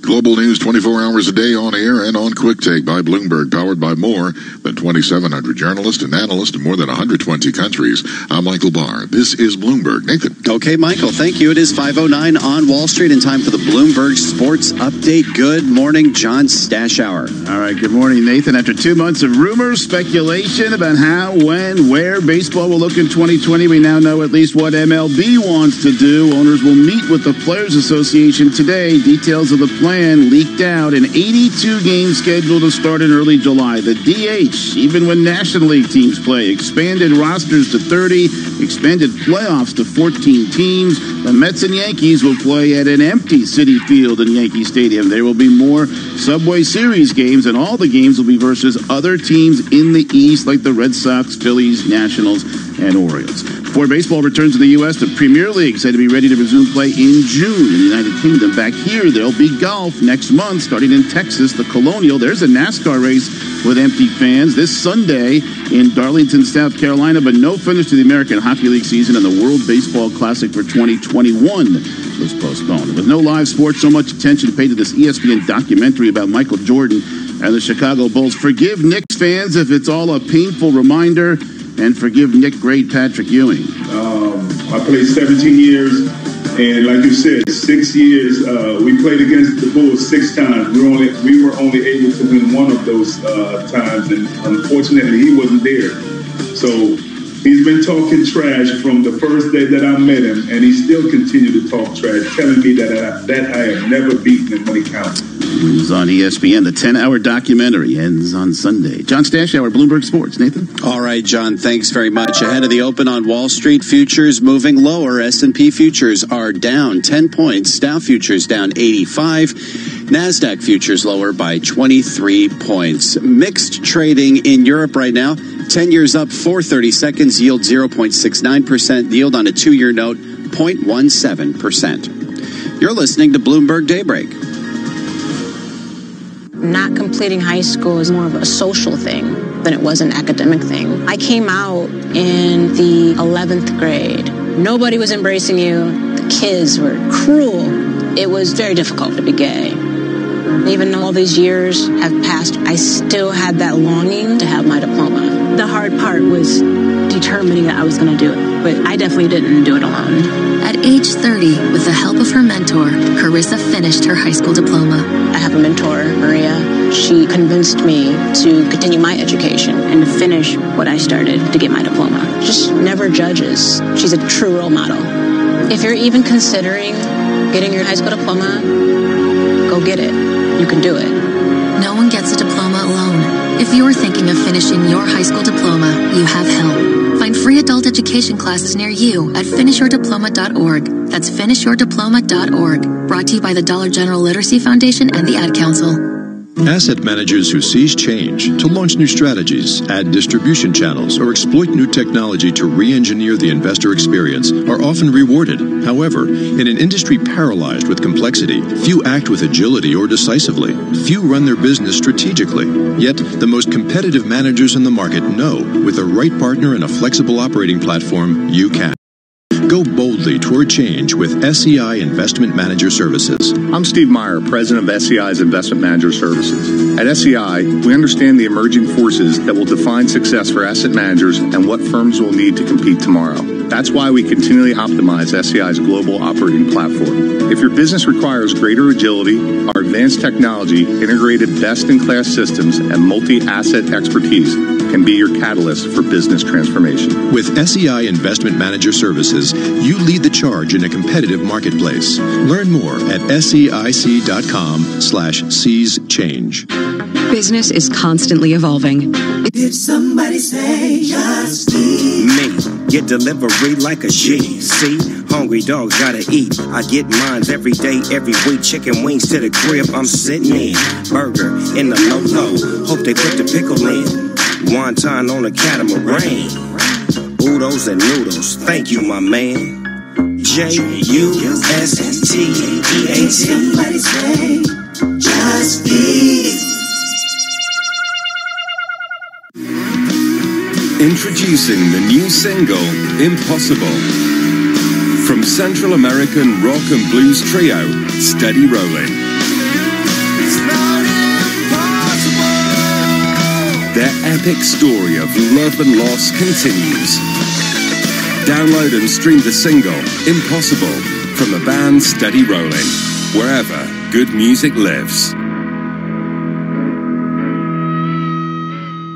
Did you know that players of People's Postcode Lottery have raised over £500 million for charities and good causes? They've also won £63 million in prizes so far this year, and it could be your postcode next. Visit postcodelottery.co.uk/radio before midnight on the 21st of May to play in the June draws. PPL manage lotteries on behalf of good causes. 16+. Conditions apply. Play responsibly.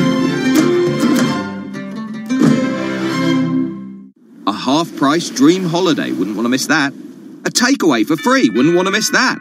And 30 gigs data for just £10 a month on Smarty Mobile. You definitely don't want to miss that. Our Smarty SIM comes packed with 30 gigs of data and unlimited calls and texts for just £10 a month on a 1-month plan. That's why Smarty won Best Value SIM-only network in the USwitch Mobile Awards 2020. Don't miss out. Search Smarty Mobile. Smarty. Simple, honest mobile. Smarty.co.uk. Berg Television. Here's Rishad Salamat. Let's get over to Dweeful Evans, who's State Street Global Markets Head of Asia Pacific Macro Strategy. Dweeful, tell us during this whole pandemic and at the moment what prism you're looking at the markets through and where are we going? The prism that we're actually looking through right now is trying to understand maybe what investors are doing, trying to understand where we're seeing the flow of money return. And dare I say, to my very first point, that again looks a very sort of mixed picture. So markets, equity markets have rebounded well, of course, but in the conversations that I have with investors, and certainly some of the metrics that we're seeing at State Street, there is not a great deal of love for this rally, and people are very cautious and very skeptical that if, for example, we see another wave of cases in the pandemic, or if we see much weaker numbers than expected, then a lot of the rally in equities may have been built on sand. And obviously the earnings numbers that have come out recently have suggested that we're some way away from a recovery. So what we're looking at now is we're trying to understand whether there's really any real sort of legs behind this rally in equities in particular. We think there is in certain sectors, but we still think here that caution is a watchword going forward. Hear more interviews like this one on Bloomberg Television, streaming live on Bloomberg.com and on the Bloomberg mobile app, or check your local cable listings. Markets, headlines, and breaking news 24 hours a day at Bloomberg.com, the Bloomberg Business app, and on Quick Take by Bloomberg. This is a Bloomberg Business Flash. And I'm Karen Moscow. European stocks are edging higher, while U.S. stock index futures are slipping, and Asian shares dropped as investors weigh an uptick in coronavirus infections in several nations and signs of fresh trade tension. Oil is rising. We check the markets every 15 minutes throughout the trading day on Bloomberg.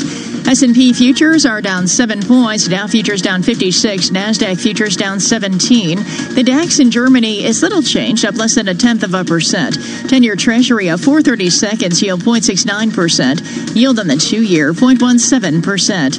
NYMEX crude oil is up 3% or 72 cents at $24.86 a barrel. COMEX gold is up 0.7% or $11.80 at $17.0980 an ounce. The euro 1.0817 against the dollar. The British pound 1.2336 and the yen 107.52. Today we're looking for reports on small business optimism out at 6 o'clock Wall Street time. At 8:30 it's the Consumer Price Index. And regional Federal Reserve Presidents James Bullard, Loretta Mester, and Patrick Harker all due to speak at events today. That's a Bloomberg Business Flash. Now here's Michael Barr with more on what's going on around the world. Michael, good morning. Good morning, Karen. Coronavirus deaths in the U.S. have passed the 80,000 mark. However, there are signs more states are trying to reopen, including the hardest hit state. Bloomberg's John Tucker in New York has more in this live report. And Michael, in New York, Governor Andrew Cuomo says the state economy is ready to begin reopening, with some regions upstate authorized to do so as soon as this week. Mayor Bill de Blasio says the city's lockdown is likely to continue into June. Citywide hospital admissions have declined, along with intensive care admissions. New York reported 160 new virus deaths. That's the lowest in more than 6 weeks. John Tucker, Bloomberg Daybreak. Thank you, John. South Korea has reported a spike in new coronavirus cases. Health workers will test thousands of people who visited night spots in Seoul after detecting dozens of infections linked to clubgoers. Global news 24 hours a day, on air and on Quick Take by Bloomberg, powered by more than 2,700 journalists and analysts in more than 120 countries. I'm Michael Barr. This is Bloomberg. Nathan. Okay, Michael, thank you. We're coming up to 5:20 on Wall Street, live from the Bloomberg Interactive Brokers studios. This is Bloomberg Daybreak, and Christina Hooper's here with us now, Chief Global Market Strategist at Invesco. Good to talk with you this morning, Christina. Of course, we saw the rally in April driven by optimism that more states and countries would reopen. Now starting to see a little bit of pullback in markets. Where do you see things going from here?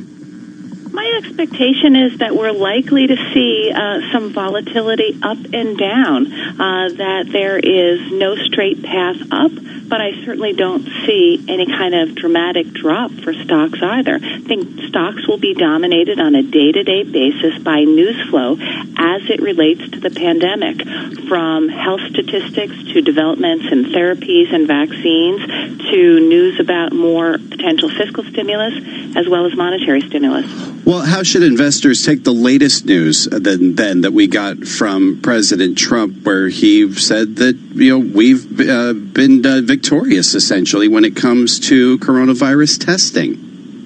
Well, certainly we've made improvements. There's been significant progress in testing. We need more, for sure. And so as testing increases, I think certainly that will add to confidence. And we can look to South Korea as an example. Yes, there was a spike in infection rates, but it was caught so quickly, and the government is reacting.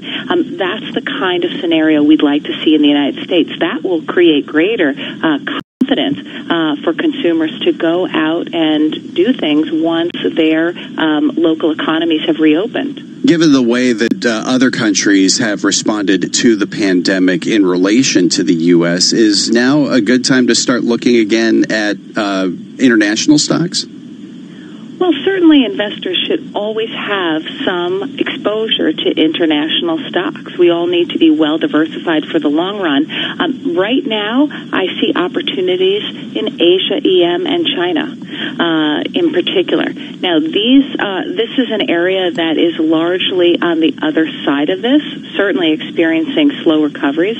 Some Asian economies really didn't get hit hard. They were able to avoid the brunt of this, and they're in recovery mode.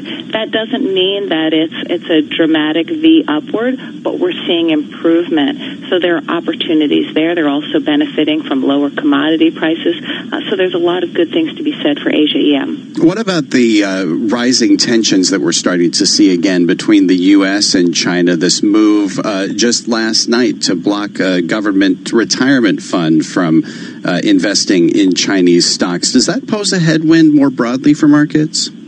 Absolutely. I think that's probably the biggest risk for stocks, not necessarily the pandemic, because we have that monetary policy that's created something of a put under stocks when it comes to the slowdown caused by the pandemic. But what is of concern to stocks is renewal of U.S.-China tariff wars. And I do believe that will be a big risk through the end of this year. Is the put that we're getting on the monetary policy front driven more by anticipation of policy proposals getting put into place, or is it the actual implementation of things like just this latest move from the Fed to buy corporate bond ETFs? Well, I think it's a combination. It's an understanding that the Fed has bent over backwards thus far in terms of utilizing the tools it has at its disposal to combat what has happened as a result of the pandemic. But it is also an understanding that the Fed stands ready to do whatever it can to support markets and indirectly the economy going forward. In our last 30 seconds here, given the possibility of more choppiness ahead, where do you find the best chance for opportunity? Well, I think the best chance for opportunity is in risk assets in general, just given what we've seen in terms of tremendous monetary policy support. If I had to pinpoint areas, I would focus on U.S. large cap, particularly tech and healthcare, the more secular growth areas of the market, as well as opportunities in Asia, EM, and China. All right, Christina, always good talking with you. Thanks so much. Christina Hooper is Chief Global Market Strategist at Invesco. And just taking a quick snapshot at the markets right now.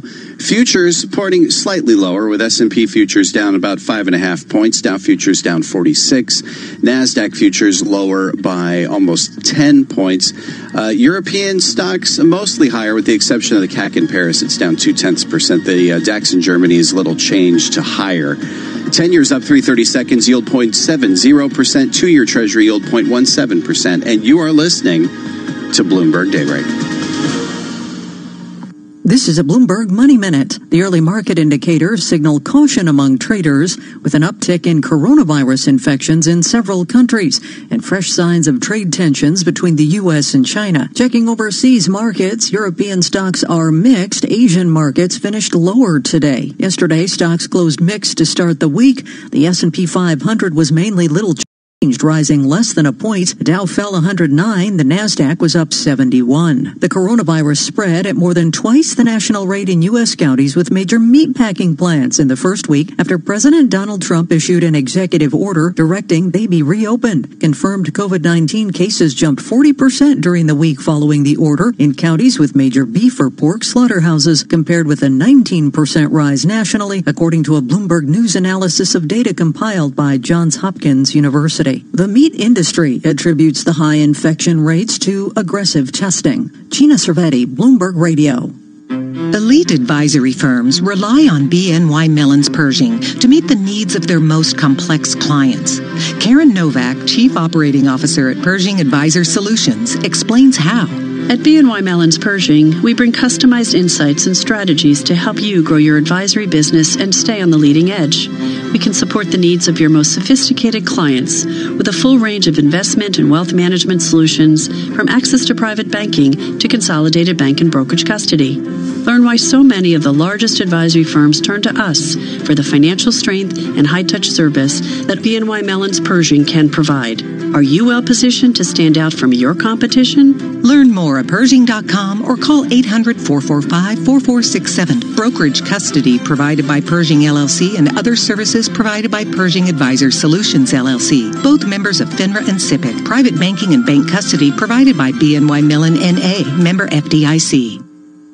Jenny Liss, Jewish. Did somebody say just eat? Me, get delivery like a G. See, hungry dogs gotta eat. I get mines every day, every week. Chicken wings to the crib, I'm sitting in.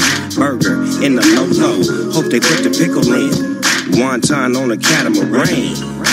Oodles and noodles, thank you, my man. Justeat. Somebody say just eat. Switch on Acorn TV, the brand new streaming service featuring world-class TV from Britain and beyond. Watch exclusive premieres like the colourful crime drama Queens of Mystery. Once you have eliminated the impossible, whatever remains, however improbable, must be the truth. And fan favourites like Inspector George Gently.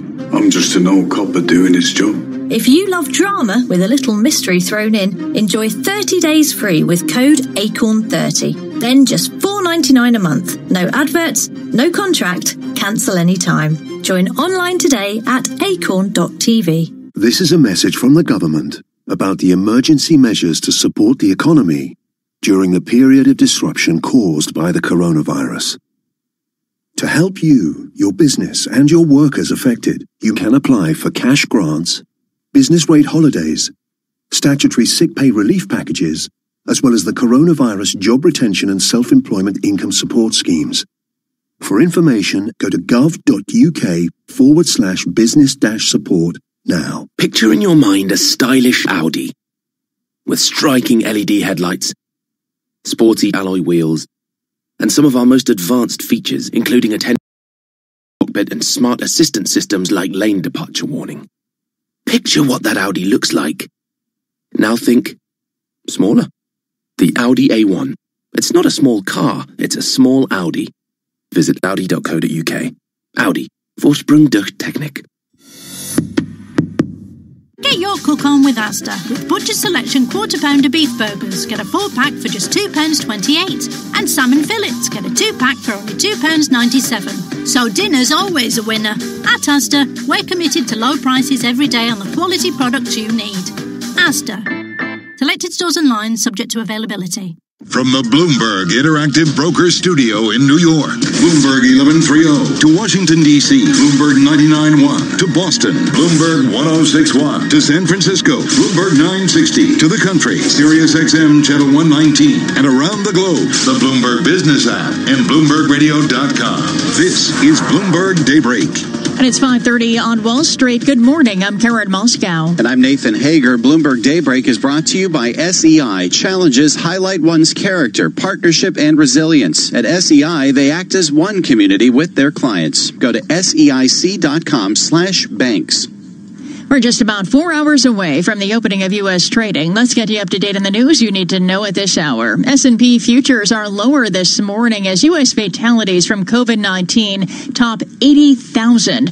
The White House is ramping up efforts to test for the virus as President Trump touts the government's response to the pandemic. Thanks to the courage of our citizens and our aggressive strategy, hundreds of thousands of lives have been saved. Data show the U.S. now conducting more than 300,000 coronavirus tests per day. New York State is laying plans to restart business as soon as this Friday. Bloomberg's John Tucker joins us live with the very latest. Good morning, John. Good morning, Nathan. Governor Andrew Cuomo is reporting the lowest number of deaths in more than 6 weeks. And that has the state allowing low-risk businesses to resume work May 15th. Starting Friday, all retail will be able to operate using curbside pickup. Construction, landscaping, and other outdoor activity can resume in areas with low hospitalizations and testing measures in place. In New York, I'm John Tucker, Bloomberg Daybreak. All All right, John, thank you. On Capitol Hill, the push for a fourth round of stimulus is gathering steam. House Democrats are crafting a bill that includes more than $2 trillion in funding, and the measure could come up for a vote as soon as Friday. Well, tensions with China continue to rise over the coronavirus pandemic. Now the White House is taking steps to block U.S. investment in the country. Sources tell us the administration is pushing to stop a government retirement savings plan for moving $50 billion into a fund that includes Chinese equities. In California, Elon Musk has restarted production at Tesla's car plant despite warnings from county officials. And we get more in this story from Bloomberg's Mark Mills. The Tesla CEO is doing battle over measures to contain a virus that he downplayed starting in January, after claiming COVID-19 wasn't all that viral a disease, then calling panic about it dumb in March. He's also theorized fatality rates are overstated and wrongly predicted that new cases would be close to zero by the end of April. In a tweet Monday, Musk said, "I will be on the line with everyone else. If anyone is arrested, I ask that it only be me." Mark Mills, Bloomberg Daybreak. All right, Mark, thank you. S&P futures are down about 5 points. Dow futures down 38. NASDAQ futures down 10. The 10-year Treasury up 3/30 seconds, yield 0.70%. And the yield on the 2-year, 0.17%. The euro, 1.0818 against the dollar. And straight ahead, the latest world and national news. And this is Bloomberg. All right, Karen, thanks. It's 5:33 on Wall Street, and Michael Barr has more on what's going on around the world. Michael? Thank you very much, Nathan. While parts of New York State are set to reopen, New York City will remain in lockdown in June. However, New York City Mayor Bill de Blasio says the downward trend of COVID-19 indicators is a start, but it needs to be consistent. He announced that the 3 main daily indicators, hospitalizations, the percentage of people who have tested positive, and the amount of people who entered the intensive care unit, are down. This is exactly the kind of day we want to see. Now let's see if we can stretch a number of these days together, and that'll be the signal that it's time to start talking about relaxing some of these restrictions. Meanwhile, dozens of children in New York City are being sickened by a mysterious inflammatory illness that doctors say might be connected to COVID-19. New Jersey is one of many states asking for more funding from the federal government, especially for first responders and those on the front lines. Governor Phil Murphy talked about the urgency. A fiscal disaster is not months away. Hard and unpalatable decisions are being made in the here and now. They'll be on our doorstep in just a few weeks. New Jersey Senator Bob Menendez said he is co-sponsoring a bill with Republican Bill Cassidy of Louisiana that would set aside $500 billion for states. President Trump tweeted that the great people of Pennsylvania want their freedom now and that the state should be safe, move quickly. The state's Democratic Governor Tom Wolf responded to the president. I don't know how you stay safe and move quickly. The irresponsible thing to do, as I said earlier, is to just willy-nilly go off and pretend that we can wave a magic wand and go back into business and suspend the reality of this virus that's surrounding us. Today, the Supreme Court hears cases over subpoenas for President Trump's financial records. More with Bloomberg's June Grasso. The High Court will hear back-to-back arguments on President Trump's efforts to block his banks and accountants from complying with subpoenas from House Democrats and a New York grand jury. 3 House committees say they're conducting oversight and pursuing legislative goals, but President Trump's lawyers say it's a fishing expedition. In the grand jury case, Trump contends the president has complete immunity from criminal investigations while in office. Lower court rulings have upheld the subpoenas. June Grasso, Bloomberg Daybreak. Global news 24 hours a day on air and on Quick Take by Bloomberg, powered by more than 2,700 journalists and analysts in more than 120 countries. I'm Michael Barr. This is Bloomberg. Nathan. All right, Michael, thanks. It's 5:35 on Wall Street. Time for the Bloomberg Sports Update. Here's John Stanshow. Nathan, get ready for the shortest baseball season since the 1870s. The details of the proposal that will be officially sent today from MLB, the Players Association, have been learned. It's an 82-game schedule, so the equivalent of an NBA and NHL season, 1 game more than half a normal baseball regular season. There'll be a 2 to 3 week, not spring, but summer training to start in June with an opening day for early July, maybe even July 4th. Games will be played at teams' empty stadiums. Expanded playoffs from 10 to 14 teams, with 2 getting first-round byes. Expanded rosters likely to 30.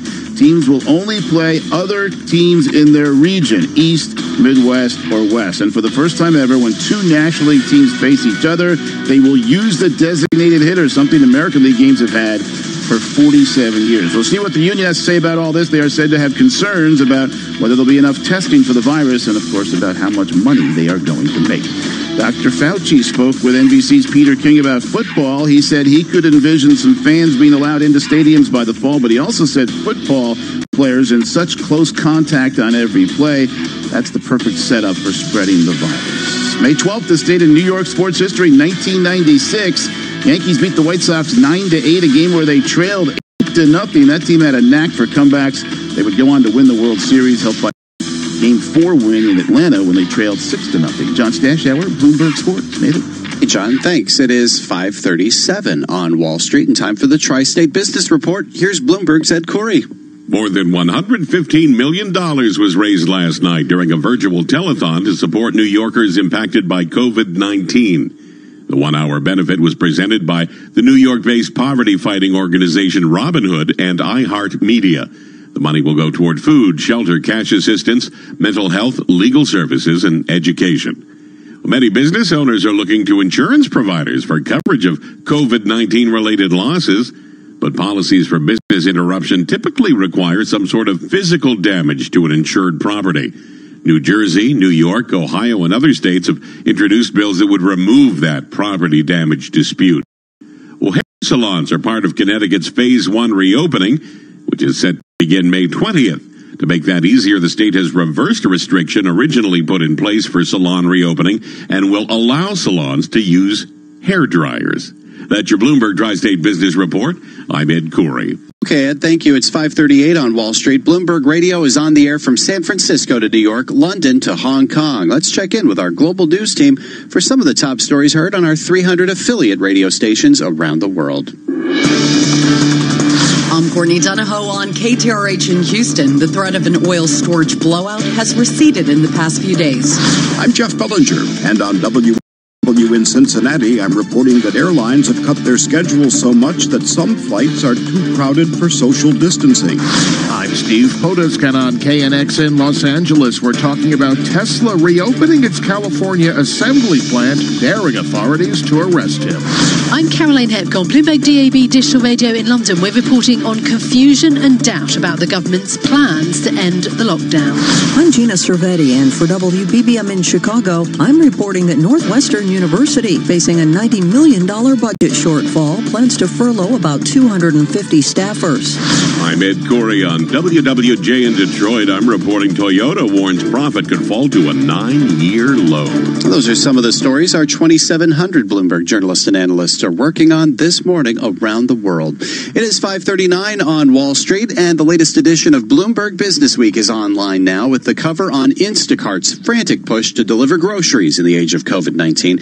Terminal customers can receive a complimentary subscription at MAG Go. And listen to Business Week with Carol Massar and Jason Kelly right here on Bloomberg Radio, or watch it on YouTube weekdays from 2 to 6 p.m. Wall Street time. Get global business, finance, and tech news on your TV, computer, or mobile device. Just visit youtube.com and search Bloomberg Global News. Now, some other stories we're following. The CEO of Boeing is predicting a major U.S. airline will likely go out of business this year. Dave Calhoun tells NBC News he sees a slow recovery for the industry with air traffic at depressed levels for months. Hertz is casting doubt on its ability to continue as a going concern. The rental car company says it may not have enough cash on hand to pay lenders. Hertz has been hammered by travel restrictions and missed a lease payment on some of its cars last week. And oil giant Saudi Aramco is staying on track to pay out $75 billion in dividends this year, despite reporting a 25% drop in first quarter profit. That dividend is crucial for Saudi Arabia. It owns 98% of Aramco. This is Bloomberg.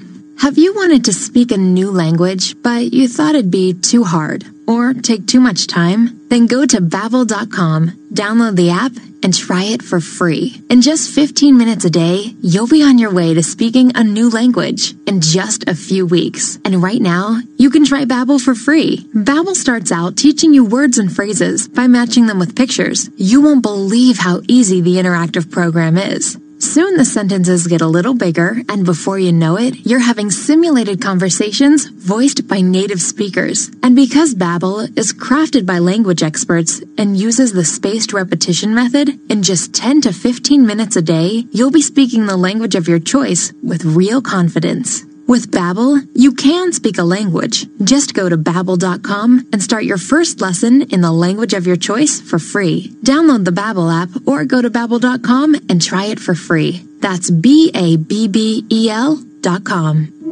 NJIT, New Jersey Institute of Technology, makes innovation happen. NJIT faculty mentored Christoph Camacho when he was a student, helping him co-found a startup and patent a device that uses drone technology for reforestation and to collect valuable data for land management. I founded Paratrees back in 2016, taking what I learned from my research at NJIT and migrating it to a startup. Our technology is to really enhance land management operations, so we work very closely with land management companies. So we have a drone that performs precision reforestation, and we do storm damage assessment, having access to drones that can collect data so it's much faster. And what is more important, we help them drive management decisions. NJIT has been there every step of the way, going full force with my company. NJIT, New Jersey Institute of Technology. Learn more at njit.edu. This is your blue. Sick of this. We're gonna do this doggy style. Did somebody say just eat? Me, get delivery like a G. See, hungry dogs gotta eat. I get mines every day, every week. Chicken wings to the crib, I'm sitting in. Burger in the low. Hope they put the pickle in. Wonton on a catamaran. Oodles and noodles, thank you, my man. Tacos to the chateau. Please, did somebody say just eat? Private jetting in the night sky. My man hand glide by with my fried rice. Right? What could you not love? Bought a slice on the side of the hot tub. Ooh, what you gon' do, boo? Chocolate fondue right on cue. Even dipping in the sea. I see food, seafood sees me. J-U-S-T-E-A-T. Somebody say just eat. This is a message from the government about the emergency measures to support the economy during the period of disruption caused by the coronavirus. To help you, your business, and your workers affected, you can apply for cash grants, business rate holidays, statutory sick pay relief packages, as well as the coronavirus job retention and self-employment income support schemes. For information, go to gov.uk/business-support now. Did you know that players of People's Postcode Lottery have raised over £500 million for charities and good causes? They've also won £63 million in prizes so far this year, and it could be your postcode next. Visit postcodelottery.co.uk/radio before midnight on the 21st of May to play in the June draws. PPL manage lotteries on behalf of good causes. 16 plus. Conditions apply. Play responsibly. A half-price dream holiday, wouldn't want to miss that.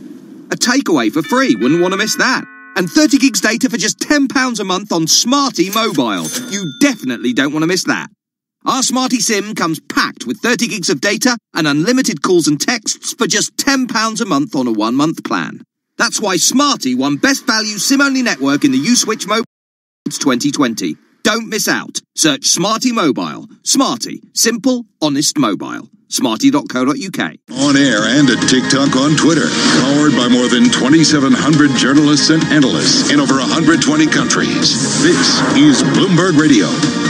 Now, a global news update. Special report, coronavirus update. The House could vote on a new coronavirus stimulus bill as early as this week, but Senate passage is in doubt. Senator Mitch McConnell, who as majority leader sets the floor schedule in the Senate, says there isn't yet a need for more stimulus. Senator McConnell says he's been in constant communication with the White House about the federal government's response to the coronavirus pandemic. And he tells reporters, in his words, we're basically assessing what we've done already. McConnell adds the need for a bill could develop over time, but that time has not yet come. The House, meanwhile, is working on another massive bill that includes, among other things, aid to state and local governments, to businesses, and to individual taxpayers. Linda Kenyon, Washington. Federal officials say the COVID-19 outbreak has unleashed a wave of fraud. The Department of Homeland Security has opened more than 300 cases in recent weeks that include counterfeit products as well as fake tests for the virus. I'm John Trout. Tom Keene and Jonathan Farrow. Is that good for American finance? What is happening with the head count? Right, where it counts. Bloomberg Surveillance, weekday mornings at 7 Eastern on Bloomberg Radio. Bloomberg, the world is listening. Markets, headlines, and breaking news 24 hours a day at Bloomberg.com, the Bloomberg Business app, and on Quick Take by Bloomberg. This is a Bloomberg Business Flash. And I'm Karen Moscow. European stocks are edging higher this morning. U.S. stock index futures are slipping. Asian shares dropped as investors weigh an uptick in coronavirus infections in several nations and signs of fresh trade tension. Oil rising. We check the markets every 15 minutes throughout the trading day on Bloomberg. S&P futures down about 10 points. Dow futures down 69. NASDAQ futures down 22. The DAX in Germany is down about 0.2%. 10-year Treasury, little change. Yield 0.70%. The yield in the 2-year, 0.17%. NYMEX crude oil is up 3.1% or 74 cents at $24.88 a barrel. And COMEX gold is up 0.6% or $9.50 at $17.0750 an ounce. The euro, 1.0818 against the dollar. British pound, 1.2327. And the yen, 107.55. Today we are looking for reports on small business optimism out in about 13 minutes from now. At 8:30, it's the Consumer Price Index. That's 8:30 Wall Street time. And regional Fed presidents James Bullard, Loretta Mester, and Patrick Harker all scheduled to speak at events today. That's a Bloomberg Business Flash. Now here's Michael Barr with more on what's going on around the world. Michael. Karen, President Trump touted coronavirus testing even as public health experts have warned the U.S. still lacks adequate capacity for widespread testing. More than 80,000 people in the U.S. have died from COVID-19. The Democratic National Committee is considering allowing delegates to the nominating convention to participate remotely to protect the public safety amid the pandemic. Virginia will exempt religious services from the state's current ban on public gatherings of more than 10 people. President Trump will ask the U.S. Supreme Court today for sweeping immunity from Congress and prosecutors. In oral arguments in 3 separate cases, President Trump will claim the demands of the presidency mean he cannot be subjected to subpoenas or any criminal process while in office. The argument has been rejected every time as the president fights efforts to obtain his tax records. Global news 24 hours a day, on air and on Quick Take by Bloomberg, powered by more than 2,700 journalists and analysts in more than 120 countries. I'm Michael Barr. This is Bloomberg. John. Michael, thank you. 5:49 on Wall Street. We are live from the Bloomberg Interactive Broker Studios. This is Bloomberg Daybreak. Good morning. I'm John Tucker. There are COVID-19 symptoms you may be aware of, but as it turns out, there are a number of symptoms that you may not be familiar with. Bloomberg's Jason Gale is writing about this morning. He joins us now from Melbourne, Australia. Jason, thanks for being with us. What are some of the lesser-known symptoms, and how serious are they? Hi, John. Yes, well, we first thought of this as being a disease predominantly causing viral pneumonia, and we've subsequently learned that it can cause diarrhea and gastrointestinal upset, and then, of course, anosmia and dysgeusia, that's for the loss of the sense of smell and taste. And now we've come to understand that it's causing lots of clots in the blood, and these can manifest as something known as COVID toe, where the toes and feet can develop rashes and skin lesions, a little bit like chilblains, which are fairly benign and superficial and go away, but to more serious complications, things like pulmonary emboli, which are clots in the arteries of the lung, which can cause cardiac failure, very serious complication there. But we also see that these mini clots in the bloodstream can cut off blood supply to the various organs. We've seen some younger folks with stroke, for example, but also seen even things like pregnant women and their placentas developing clots, which has resulted in a decrease in blood supply to the fetus, which is obviously quite dangerous for pregnant women and their unborn babies. So this all more than suggests permanent damage for survivors of the underlying viral infection, doesn't it? Well, there are going to be some lingering effects of a severe case of COVID-19. We know that it can cause scarring of the lungs, but sometimes these blood clots, if they're not treated, and the treatment is very simple, it's with anticoagulant medicines and clot-busting drugs.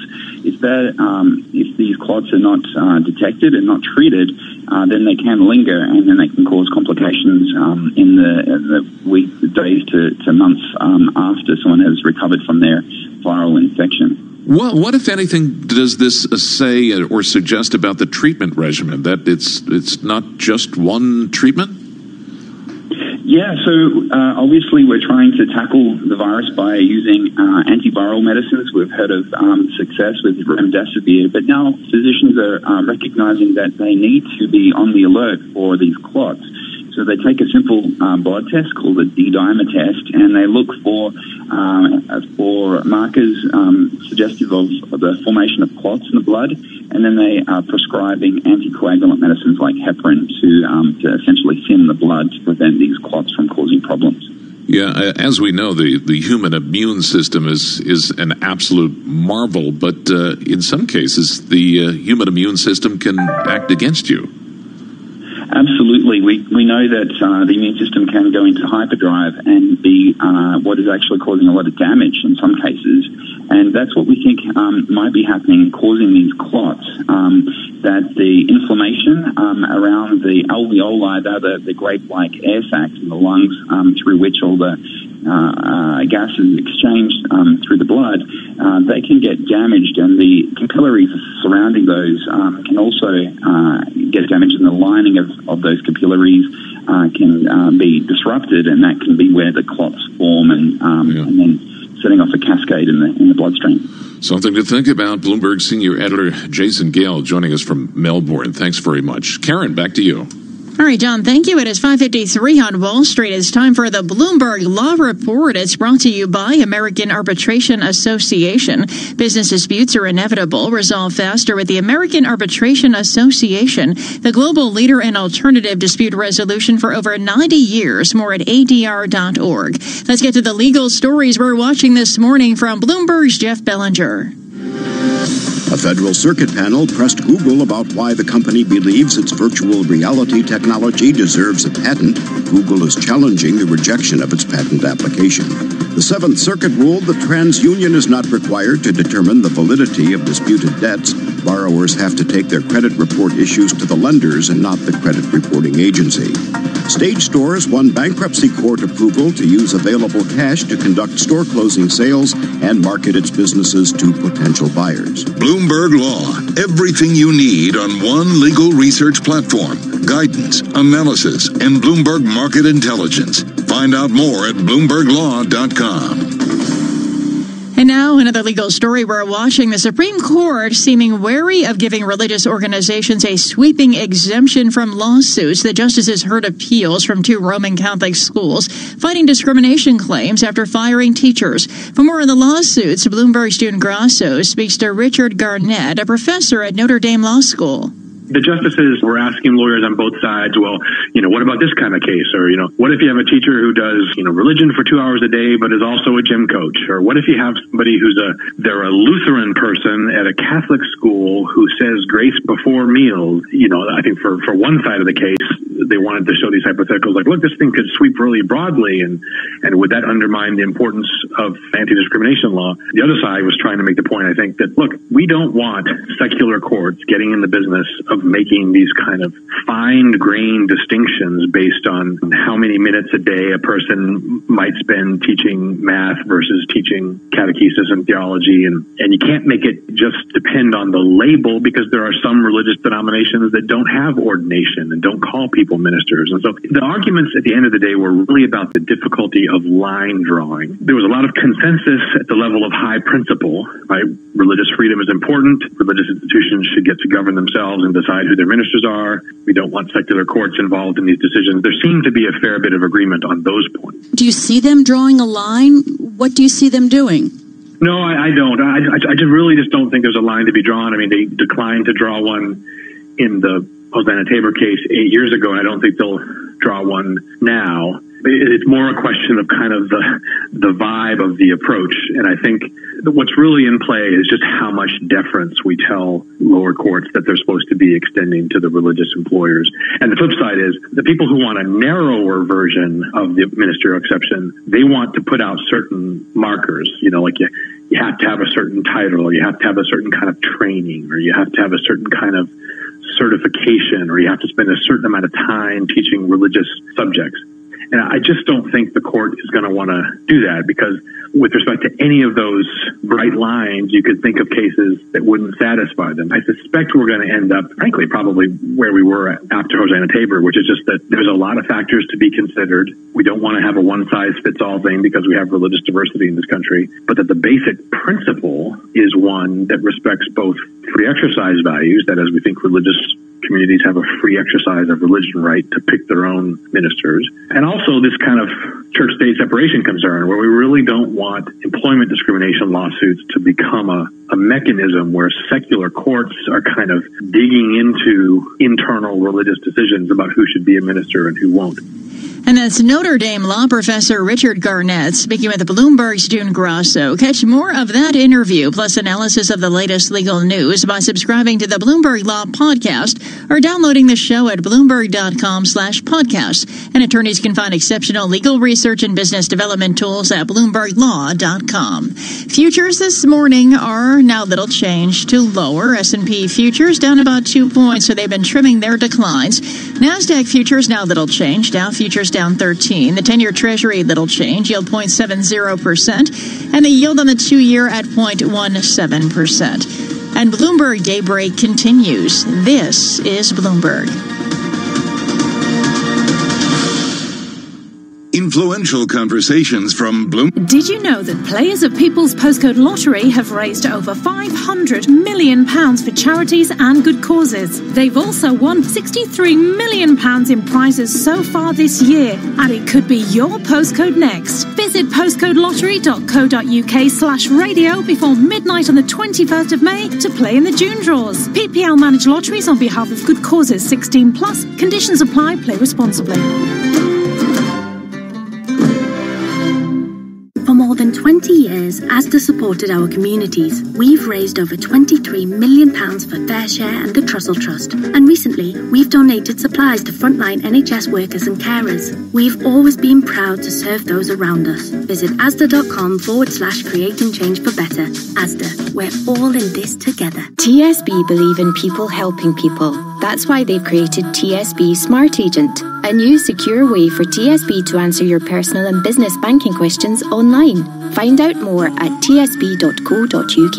Automated service available 24/7. TSB partners available 9 a.m. to 4:30 p.m. Monday to Friday. Where will 2020 take you?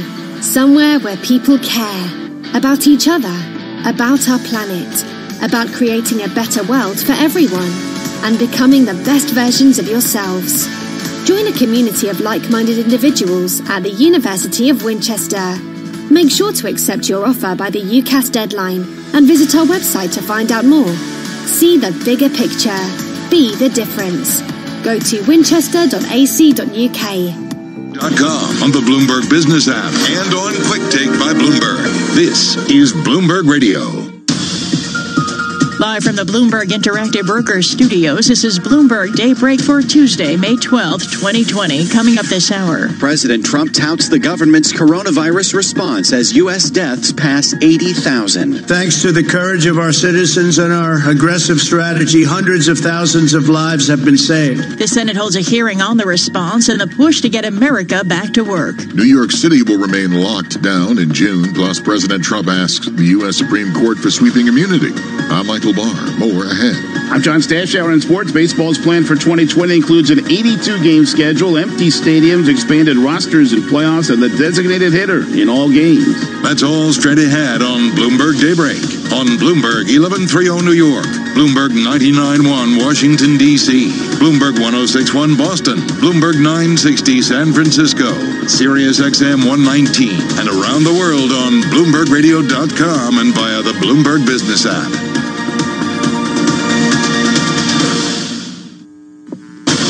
Good morning. I'm Nathan Hager. And I'm Karen Moscow, and U.S. futures are trimming their declines. It is coming up to 6:01 on Wall Street, and we check the markets every 15 minutes throughout the trading day on Bloomberg. S&P futures down 2 points. Dow futures down 13. NASDAQ futures are higher, up 2.5. The DAX in Germany, little change. CAC in Paris down 0.3%, and the FTSE 100 is up 0.6%. Nikkei 225 in Japan was down 0.1%, and the Hang Seng in Hong Kong fell about 1.5%. 10-year Treasury, little change, yield 0.70%. The yield on the 2-year, 0.17%.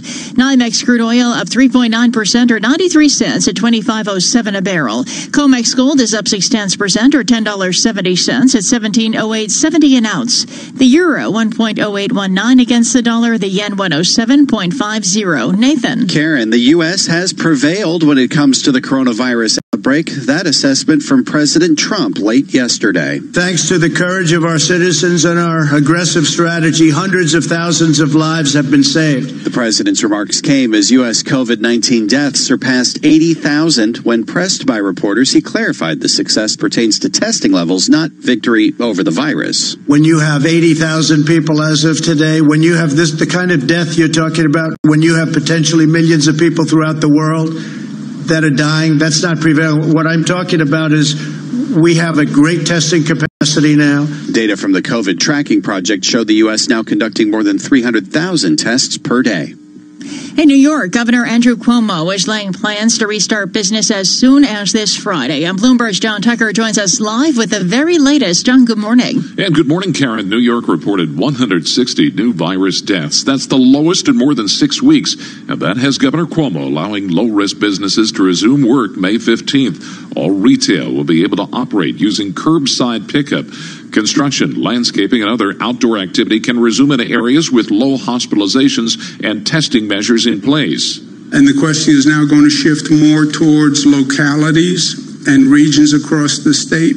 If regions see hospitalizations increase, Cuomo says they can ideally slow reopening rather than shutting down completely.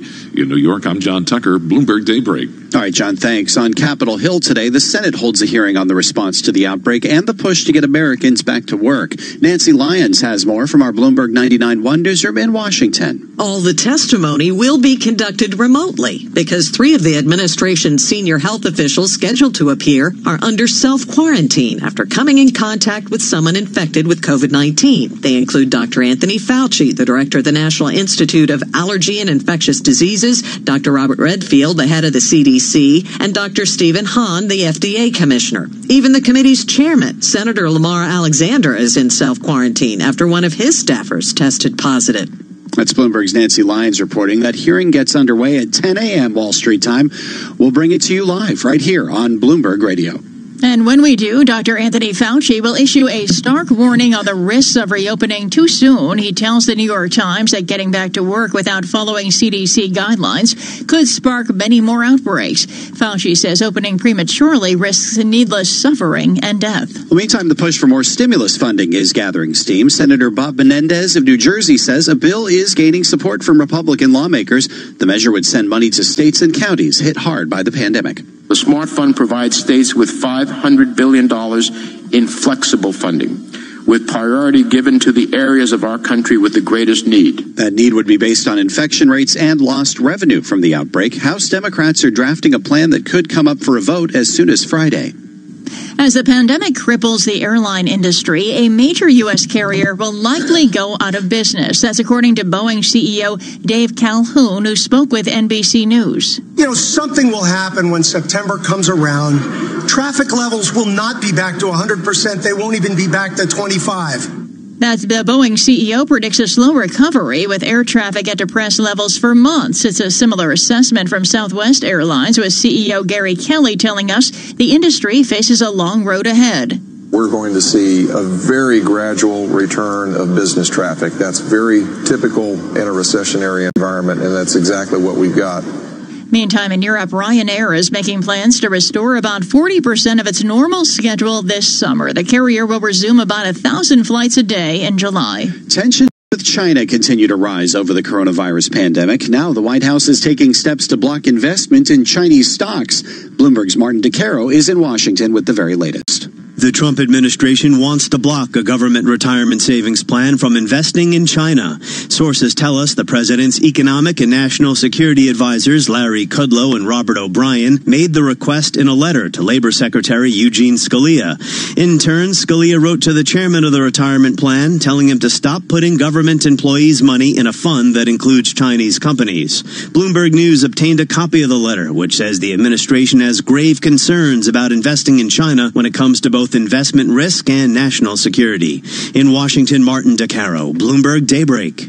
Thanks, Martin. At the same time, China is stepping up purchases of U.S. soybeans. Bloomberg News has learned Chinese buyers bought over 1 million tons over the past 2 weeks. That's after trade negotiators from both countries recently spoke about implementing their Phase 1 trade agreement. China is also releasing a list of new tariff exemptions for U.S. goods. Beijing will remove levies from some medical disinfectants and radar equipment, plus nickel and aluminum products.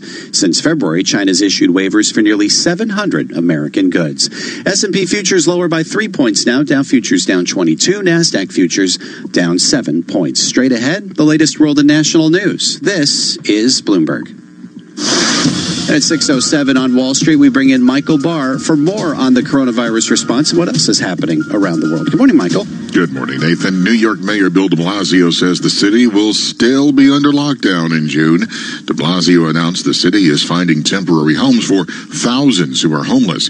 They were removed from subways so the cars can be cleaned overnight. De Blasio says that 8,000 homeless adults are in hotels. That's about half of the single homeless adults who frequent the city's shelters. I told you we were going to have a goal of moving 1,000 people per week out of shelters into hotel settings to keep opening up the shelters, to keep making sure we could do proper social distancing. We met that goal last week. We will be meeting it again this week. New Jersey Governor Phil Murphy is requesting assistance for federal funds for his state. Murphy says the money would go to police, fire, and EMS services. The governor also called out Senate Majority Leader Mitch McConnell for his lack of support for states like New Jersey. Unfortunately, there are those in Washington, like Senate Republican Leader Mitch McConnell of Kentucky, to pick a name, who don't seem to get it. These are leaders from states that are all too happy to spend the tax dollars of New Jerseyans on port projects back home, but seemingly have no interest in helping states like New Jersey at this moment to avert a national economic catastrophe. President Trump will ask the U.S. Supreme Court today for sweeping immunity from Congress and prosecutors. At issue are his personal and business tax returns under subpoena by several congressional committees and the Manhattan District Attorney's Office, which wants them as part of an investigation into hush payments to women. The DA's office said no person is above the law. The Justice Department is determining whether the fatal shooting of Ahmaud Arbery should be charged as a federal hate crime. The Georgia Bureau of Investigation charged White father and son with felony murder. President Trump talked about the shooting during a White House Rose Garden news conference. I think it's horrible, and it's certainly being looked at by many people. I'm speaking to many people about it. I saw the picture of him in his tuxedo. It was so beautiful. I mean, he looks like a wonderful young guy. Would have been a wonderful, just a wonderful guy. I think it's a horrible thing. Global news 24 hours a day, on air and on Quick Take by Bloomberg, powered by more than 2,700 journalists and analysts in more than 120 countries. I'm Michael Barr. This is Bloomberg. Nathan. Thanks, Michael. It's 6:09 on Wall Street and time for the Bloomberg Sports Update. Here's John Stashower. All right, Nathan, after 2 months of rumors, speculation about how, when, where baseball will look in 2020, we now know at least what MLB wants to do. Owners will meet with the Players Association today. Details of the plan leaked out yesterday. An 82 82-game schedule to start early July. The DH, even when National League teams play, expanded rosters to 30, expanded playoffs to 14 teams. The Mets and Yankees would play at an empty Citi Field and Yankee Stadium. There'll be more Subway Series games, and all the games will be versus other teams in the East, like the Red Sox, Phillies, Nationals, and Orioles. Before baseball's back in the U.S., the Premier League said to be ready to resume play in June in the U.K. Back here, there'll be golf next month, starting in Texas, the Colonial. And there's a NASCAR race with no fans this Sunday, Darlington, South Carolina. But with no live sports, so much attention has been paid to this ESPN documentary about Michael Jordan and the Chicago Bulls. Forgive Knicks fans if it's all a painful reminder, and forgive Knick great Patrick Ewing. I played 17 years, and like you said, 6 years. We played against the Bulls 6 times. We were only able to win one of those times, and unfortunately, he wasn't there. So he's been talking trash from the first day that I met him, and he still continued to talk trash, telling me that I have never beaten him when he counts. Ewing was on ESPN. Happened 4 times in a 5-year span where the Knicks season ended with a playoff loss to the Bulls. Knicks won in 1994 when Jordan was playing baseball. John Stashower, Bloomberg Sports. Nathan? All right, John, thanks. In other sports news, billionaire George Soros is betting on DraftKings. Quantum Partners, an investment vehicle that Soros runs, has taken a $66 million stake in the sports betting company. Other DraftKings investors include NFL owners Jerry Jones and Robert Kraft, Bain Capital co-chairman and Celtics co-owner Stephen Pagliuca, and Madison Square Garden Entertainment, which is controlled by the owners of the New York Knicks, the Dolan family. Futures pairing their losses. This is Bloomberg. Business is constantly evolving. Is your financial printer evolving to keep ahead of the curve? At Command Financial, we are redefining financial printing by providing industry-leading expertise, leveraging technology, and honing processes and best practices. Every day, Command helps SEC registrants, as well as members of their working groups, including securities attorneys and investment bankers, prepare, file, and disseminate regulatory and disclosure documents, such as registration statements, M&A documents, and mutual fund prospectuses and reports. Command provides a full range of services to help you effectively complete your deal, meet your disclosure requirements, and achieve your shareholder communications objectives. Visit our website at commandfinancial.com and learn how we're evolving, not only with the times, but also with your business requirements. Command Financial, redefining financial printing.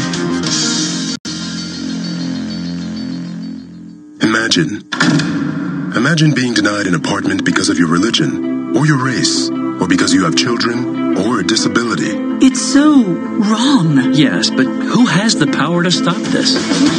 You do. Each of us has the power. The law is on your side. It's illegal for landlords to discriminate because of race, color, religion, sex, national origin, disability, or familial status. If you suspect that you have experienced housing discrimination, file a complaint with HUD immediately so we can investigate it. Fair housing is your right. Use it. To learn more, visit HUD.gov/fairhousing. That's HUD.gov/fairhousing. Or call 1-800-669-9777. 1-800-669-9777. A public service message from HUD in partnership with the National Fair Housing Alliance. Why do hedge funds and other... Did you know that players of People's Postcode Lottery have raised over £500 million for charities and good causes? They've also won £63 million in prizes so far this year, and it could be your postcode next. Visit postcodelottery.co.uk/radio before midnight on the 21st of May to play in the June draws. PPL manage lotteries on behalf of good causes. 16 plus. Conditions apply. Play responsibly. A half-price dream holiday, wouldn't want to miss that. A takeaway for free, wouldn't want to miss that. And 30 gigs data for just £10 a month on Smarty Mobile. You definitely don't want to miss that. Our Smarty SIM comes packed with 30 gigs of data and unlimited calls and texts for just £10 a month on a 1-month plan. That's why Smarty won Best Value SIM-only network in the U-Switch Mobile Awards 2020. Don't miss out. Search Smarty Mobile. Smarty. Simple, honest mobile. Smarty.co.uk. This is a message from the government about the emergency measures to support the economy during the period of disruption caused by the coronavirus. To help you, your business, and your workers affected, you can apply for cash grants, business rate holidays, statutory sick pay relief packages, as well as the coronavirus job retention and self-employment income support schemes. For information, go to gov.uk/business-support now. Picture in your mind a stylish Audi with striking LED headlights, sporty alloy wheels, and some of our most advanced features, including a 10-inch digital cockpit and smart assistant systems like lane departure warning. Picture what that Audi looks like. Now think smaller. The Audi A1. It's not a small car, it's a small Audi. Visit audi.co.uk. Audi. Vorsprung durch Technik. Here's Sherry Ann. Oil declined as doubts circulated over Saudi Arabia's ability to implement additional pledged production cuts. The kingdom says it will pump 7.5 million barrels a day next month, about 1 million barrels below its official OPEC Plus output target and the lowest level for 18 years. Let's discuss this with NASDAQ Senior Energy Director Tamar Esner. Tamar, great to have you back. So we have seen the rise in oil prices in the regular New York session, but then those gains being erased. What does this tell us about how big the supply glut is at the moment and how much Saudi Arabia's latest moves could help? Great to be here. I think that the market was a little taken aback by Saudi's announcement today. We're only 11 days into what was a historic agreement in terms of the duration and the degree of cuts, and already they're cutting further. So it was sort of a negative indicator in terms of a read-through that they're perhaps seeing on the demand side. More broadly, I do think that the oil fundamentals are improving a little bit, but from a low base. And we see that reflected in the price. You know, we're up quite a bit over the last couple of sessions, although not today. I think that the supply is being reined in. Hear more interviews like this one on Bloomberg Television, streaming live on Bloomberg.com and on the Bloomberg mobile app, or check your local cable listings. Markets, headlines, and breaking news 24 hours a day at Bloomberg.com, the Bloomberg Business app, and on Quick Take by Bloomberg. This is a Bloomberg Business Flash. And I'm Karen Moscow. U.S. stock index futures reversed an earlier decline. European stocks are nudging higher, and Asian shares retreated as investors digested an uptick in coronavirus infections in several nations, as well as signs of fresh trade tension. Oil is rising. We check the markets every 15 minutes throughout the trading day on Bloomberg. S&P futures up about 2 points now. Dow futures up 18. NASDAQ futures up 5. The DAX in Germany's up 0.1%. 10-year Treasury down 1/32, yield 0.71%. Yield on the 2-year 0.17%. NYMEX crude oil is up 4.1%, up $1 to $25.14 a barrel. COMEX gold is up 0.7% or $11.90 at $17.0990 an ounce.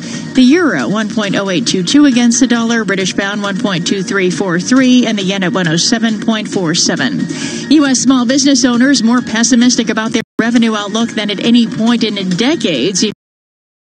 Share anticipate the will be brief. The National Federation of Independent Businesses Index of Sales Expectations for the next 6 months plummeted 30 points in April to minus 42, the lowest in the group's monthly data back to 1986. And that's a Bloomberg Business Flash. Now here's Michael Barr with more on what's going on around the world. Michael. Thank you very much, Karen. Coronavirus deaths in the U.S. have passed the 80,000 mark. However, there are signs more states are trying to reopen, including the hardest hit state. Bloomberg's John Tucker in New York has more in this live report. And Michael, in New York, Governor Andrew Cuomo says the state economy is ready to begin reopening, with some regions upstate authorized to do so as soon as this week. Mayor Bill de Blasio says the city's lockdown is likely to continue into June. Citywide hospital admissions have declined, along with intensive care admissions. New York reported 160 new virus deaths. That's the lowest in more than 6 weeks. John Tucker, Bloomberg Daybreak. South Korea has reported a spike in new coronavirus cases. Health workers will test thousands of people who visited night spots in Seoul after detecting dozens of infections linked to clubgoers. Global news 24 hours a day, on air and on Quick Take by Bloomberg, powered by more than 20 2,700 journalists and analysts in more than 120 countries. Michael Barr, this is Bloomberg. Nathan. Okay, Michael, thanks. It's just before 6:20 on Wall Street, live from the Bloomberg Interactive Brokers Studios. This is Bloomberg Daybreak, and Sam Stovall is with us now, Chief Investment Strategist at CFRA. Nice to talk with you this morning, Sam. We've spoken with a number of analysts who see a lot of choppiness ahead for investments as more states reopen during the pandemic. Where do you see markets going from here?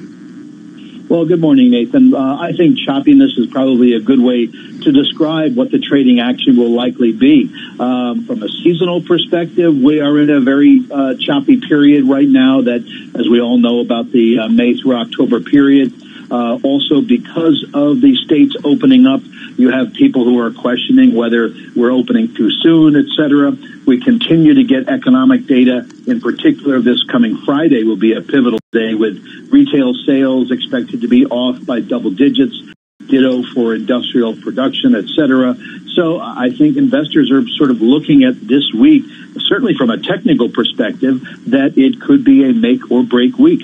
It's fascinating. Karen mentioned the Small Business Optimism Index coming in at a pretty historic low here, and now we're starting to see a few contracts edge higher after being in the red for most of the overnight. How do you explain that? Well, again, I think it's investors who are looking across the valley. They're basically saying, yes, we know that 2020 is going to be bad. Tell us something we don't know. So I think that if there's going to be a surprise to investors, it'll be an upward surprise, not a downward surprise. Plus, I think that whatever negative macro data could come out that's worse than expected, the belief is that the Fed has the markets back. And if we look to earnings for 2021, we're looking at 30% growth for large caps, almost 50% growth for mid caps, and 80% growth for small caps. Also very strong earnings expectations for the developed and emerging markets. So I think that investors are basically looking beyond this very wide and very long valley. Interesting. Are you thinking that now then is the time to start looking more closely at small caps as an investment, given the support that we're getting from the Federal Reserve? Yes, I do. We've been seeing an improvement in the small cap arena over the last several weeks.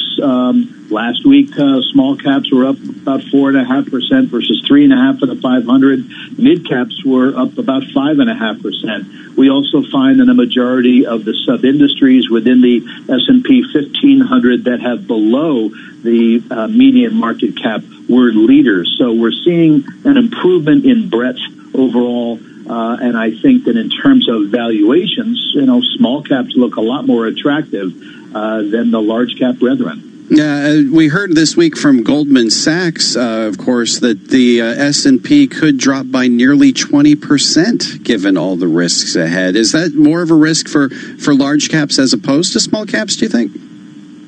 Well, small caps really did take it on the chin over the past period, so they have been fairly well shaken out. I think that, we certainly could see a consolidation of the recent advance. The S&P 500 is up more than 30% from its March 23rd low. All of the sectors, styles, sizes are in positive territory, and about 98% of the sub-industries in the 1500 are above their 923 lows. So, sure, we could have some sort of digestion of gains, but I don't think that we are going to set a lower low, certainly because of all of the stimulus from a monetary and fiscal perspective, with more likely to come. Only about 30 seconds left here. What about the risk posed by renewed tensions now between the U.S. and China? Is that a concern for you? It's just another fly in the ointment, in my opinion.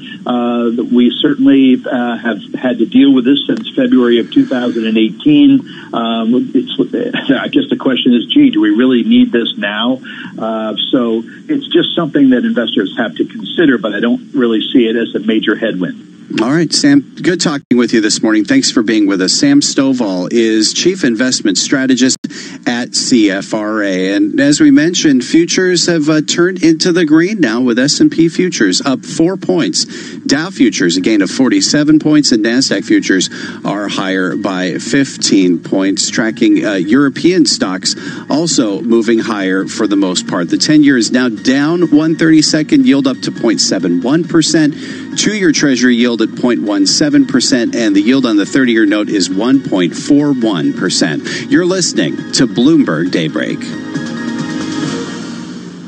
This is a Bloomberg Money Minute. The early market indicators are narrowly mixed ahead of the opening bell amid an uptick in coronavirus infections in several countries and fresh signs of trade tension between the U.S. and China. It was a mixed close to start the week on Wall Street. The S&P was mainly little changed, up less than a point. The Dow fell 109 points. The NASDAQ was up 71. Twitter is going to start putting labels on tweets that contain questionable information about the coronavirus, both going forward and retroactively. The company says that the labels will include links to other sources providing more information tied to claims made in tweets. If the tweeted information is found to be misleading, then Twitter might remove the tweet altogether. And Boeing CEO Dave Calhoun says it's likely that a major airline will go out of business as the COVID-19 pandemic keeps passengers off planes. He made the comments in an interview to be aired on NBC's Today Show. Gina Cervetti, Bloomberg Radio. Have you wanted to speak a new language, but you thought it'd be too hard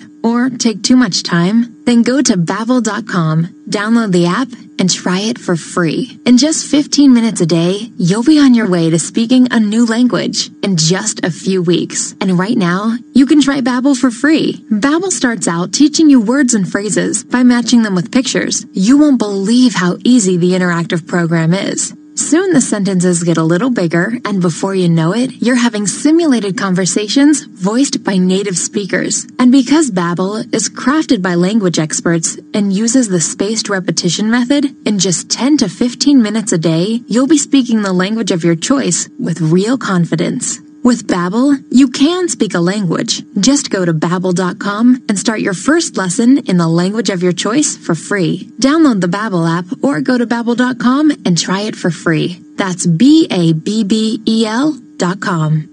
Debbie Hart is president of BioEng. Did somebody say just eat? Me, get delivery like a G. See, hungry dogs gotta eat. I get mines every day, every week. Chicken wings to the crib, I'm sitting in.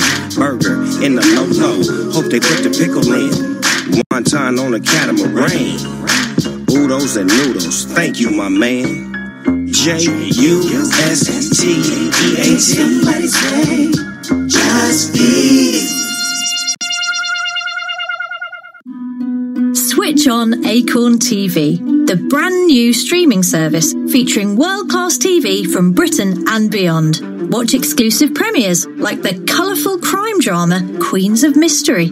Once you have eliminated the impossible, whatever remains, however improbable, must be the truth. And fan favourites like Inspector George Gently. I'm just an old copper doing his job. If you love drama with a little mystery thrown in, enjoy 30 days free with code ACORN30. Then just $4.99 a month. No adverts, no contract, cancel anytime. Join online today at acorn.tv. This is a message from the government about the emergency measures to support the economy during the period of disruption caused by the coronavirus. To help you, your business, and your workers affected, you can apply for cash grants, business rate holidays, statutory sick pay relief packages, as well as the coronavirus job retention and self-employment income support schemes. For information, go to gov.uk/business-support now. For more than 20 years, Asda supported our communities. We've raised over £23 million for Fair Share and the Trussell Trust. And recently, we've donated supplies to frontline NHS workers and carers. We've always been proud to serve those around us. Visit asda.com/creating change for better. Asda, we're all in this together. While most of us are looking out for each other at this time, sadly, fraudsters are trying to take advantage of the situation. Here's Chris Ainsley from Santander with advice for keeping your money safe. Please be vigilant for suspicious calls that appear to be from your bank, the police, or the government. Remember, neither Santander, the police, or any other organisation We'll ask you to move or withdraw money for security reasons.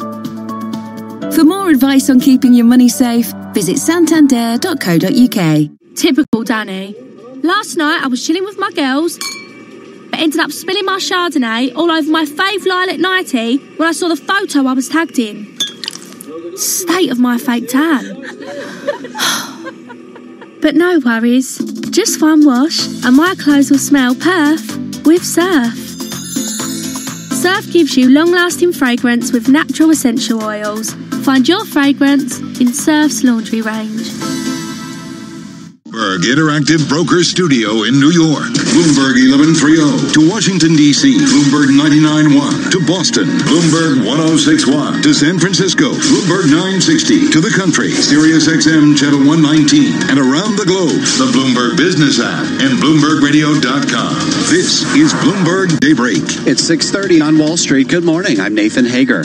And I'm Karen Moscow. We're just about 3 hours away from the opening of U.S. trading. Let's get you up to date on the news you need to know at this hour. S&P futures are gaining, reversing earlier declines as the White House ramps up efforts on coronavirus testing. President Trump is touting the government's response to the pandemic. Thanks to the courage of our citizens and our aggressive strategy, hundreds of thousands of lives have been saved. Data show the U.S. now conducting more than 300,000 coronavirus tests per day. And New York State is laying plans to restart business as soon as this Friday. Bloomberg's John Tucker joins us live with the very latest. John? And good morning, Nathan. Governor Andrew Cuomo is reporting the lowest number of deaths in more than 6 weeks. That has the state allowing low-risk businesses to resume work May 15th. We're all anxious to get back to work. We want to do it smartly. We want to do it intelligently. Starting Friday, all retail will be able to operate using curbside pickup. Construction, landscaping, and other outdoor activity can resume in areas with low hospitalizations and testing measures in place. In New York, I'm John Tucker, Bloomberg Daybreak. All right, John, thank you. On Capitol Hill, the push for a fourth round of stimulus is gathering steam. House Democrats are crafting a bill that includes more than $2 trillion in funding. The measure could come up for a vote as soon as Friday. Well, tensions with China continue to rise over the coronavirus pandemic. Now the White House is taking steps to block U.S. investment in the country. Sources tell us the administration is pushing to stop a government retirement savings plan from moving $50 billion into a fund that includes Chinese equities. In California, Elon Musk has restarted production at Tesla's car plant despite warnings from county officials. And we get more on that story from Bloomberg's Mark Mills. The Tesla CEO is doing battle over measures to contain a virus that he downplayed starting in January. After claiming COVID-19 wasn't all that viral a disease, then calling panic about it dumb in March, he's also theorized fatality rates are overstated and wrongly predicted that new cases would be close to zero by the end of April. In a tweet Monday, Musk said, "I will be on the line with everyone else. If anyone is arrested, I ask that it only be me." Mark Mills, Bloomberg Daybreak. All right, Mark, thank you. Again, S&P futures are higher, up 5 points. Dow futures up 53. NASDAQ futures up 16. The DAX in Germany's up 0.4%. 10-year Treasury down 430 seconds, yield 0.72%. And the yield on the 2-year, 0.17%. NYMEX crude oil is up 5 1/3%, up $1.29 at $25.43 a barrel. And COMEX gold is up about 0.7%, or $11.20 at $17.0920 an ounce. Straight ahead, we have the latest world and national news, and this is Bloomberg. All right, Karen, thanks. 6:33 on Wall Street, and Michael Barr has more on the local and global response to COVID-19. Michael? Thank you very much, Nathan. While parts of New York State are set to reopen, New York City will remain in lockdown in June. However, New York City Mayor Bill de Blasio says the downward trend of COVID-19 indicators is a start, but it needs to be consistent. He announced that the three main daily indicators, hospitalizations, the percentage of people who have tested positive, and the amount of people who entered the intensive care unit, are down. This is exactly the kind of day we want to see. Now let's see if we can stretch a number of these days together, and that'll be the signal that it's time to start talking about relaxing some of these restrictions. Meanwhile, dozens of children in New York City are being sickened by a mysterious inflammatory illness that doctors say might be connected to COVID-19. New Jersey is one of many states asking for more funding from the federal government, especially for first responders and those on the front lines. Governor Phil Murphy talked about the urgency. A fiscal disaster is not months away. Hard and unpalatable decisions are being made in the here and now. They'll be on our doorstep in just a few weeks. New Jersey Senator Bob Menendez said he is co-sponsoring a bill with Republican Bill Cassidy of Louisiana that would set aside $500 billion for states. President Trump tweeted that the great people of Pennsylvania want their freedom now and that the state should be safe, move quickly. The state's Democratic Governor Tom Wolf responded to the president. I don't know how you stay safe and move quickly. The irresponsible thing to do, as I said earlier, is to just willy-nilly go off and pretend that we can wave a magic wand and go back into business and suspend the reality of this virus that's surrounding us. Today, the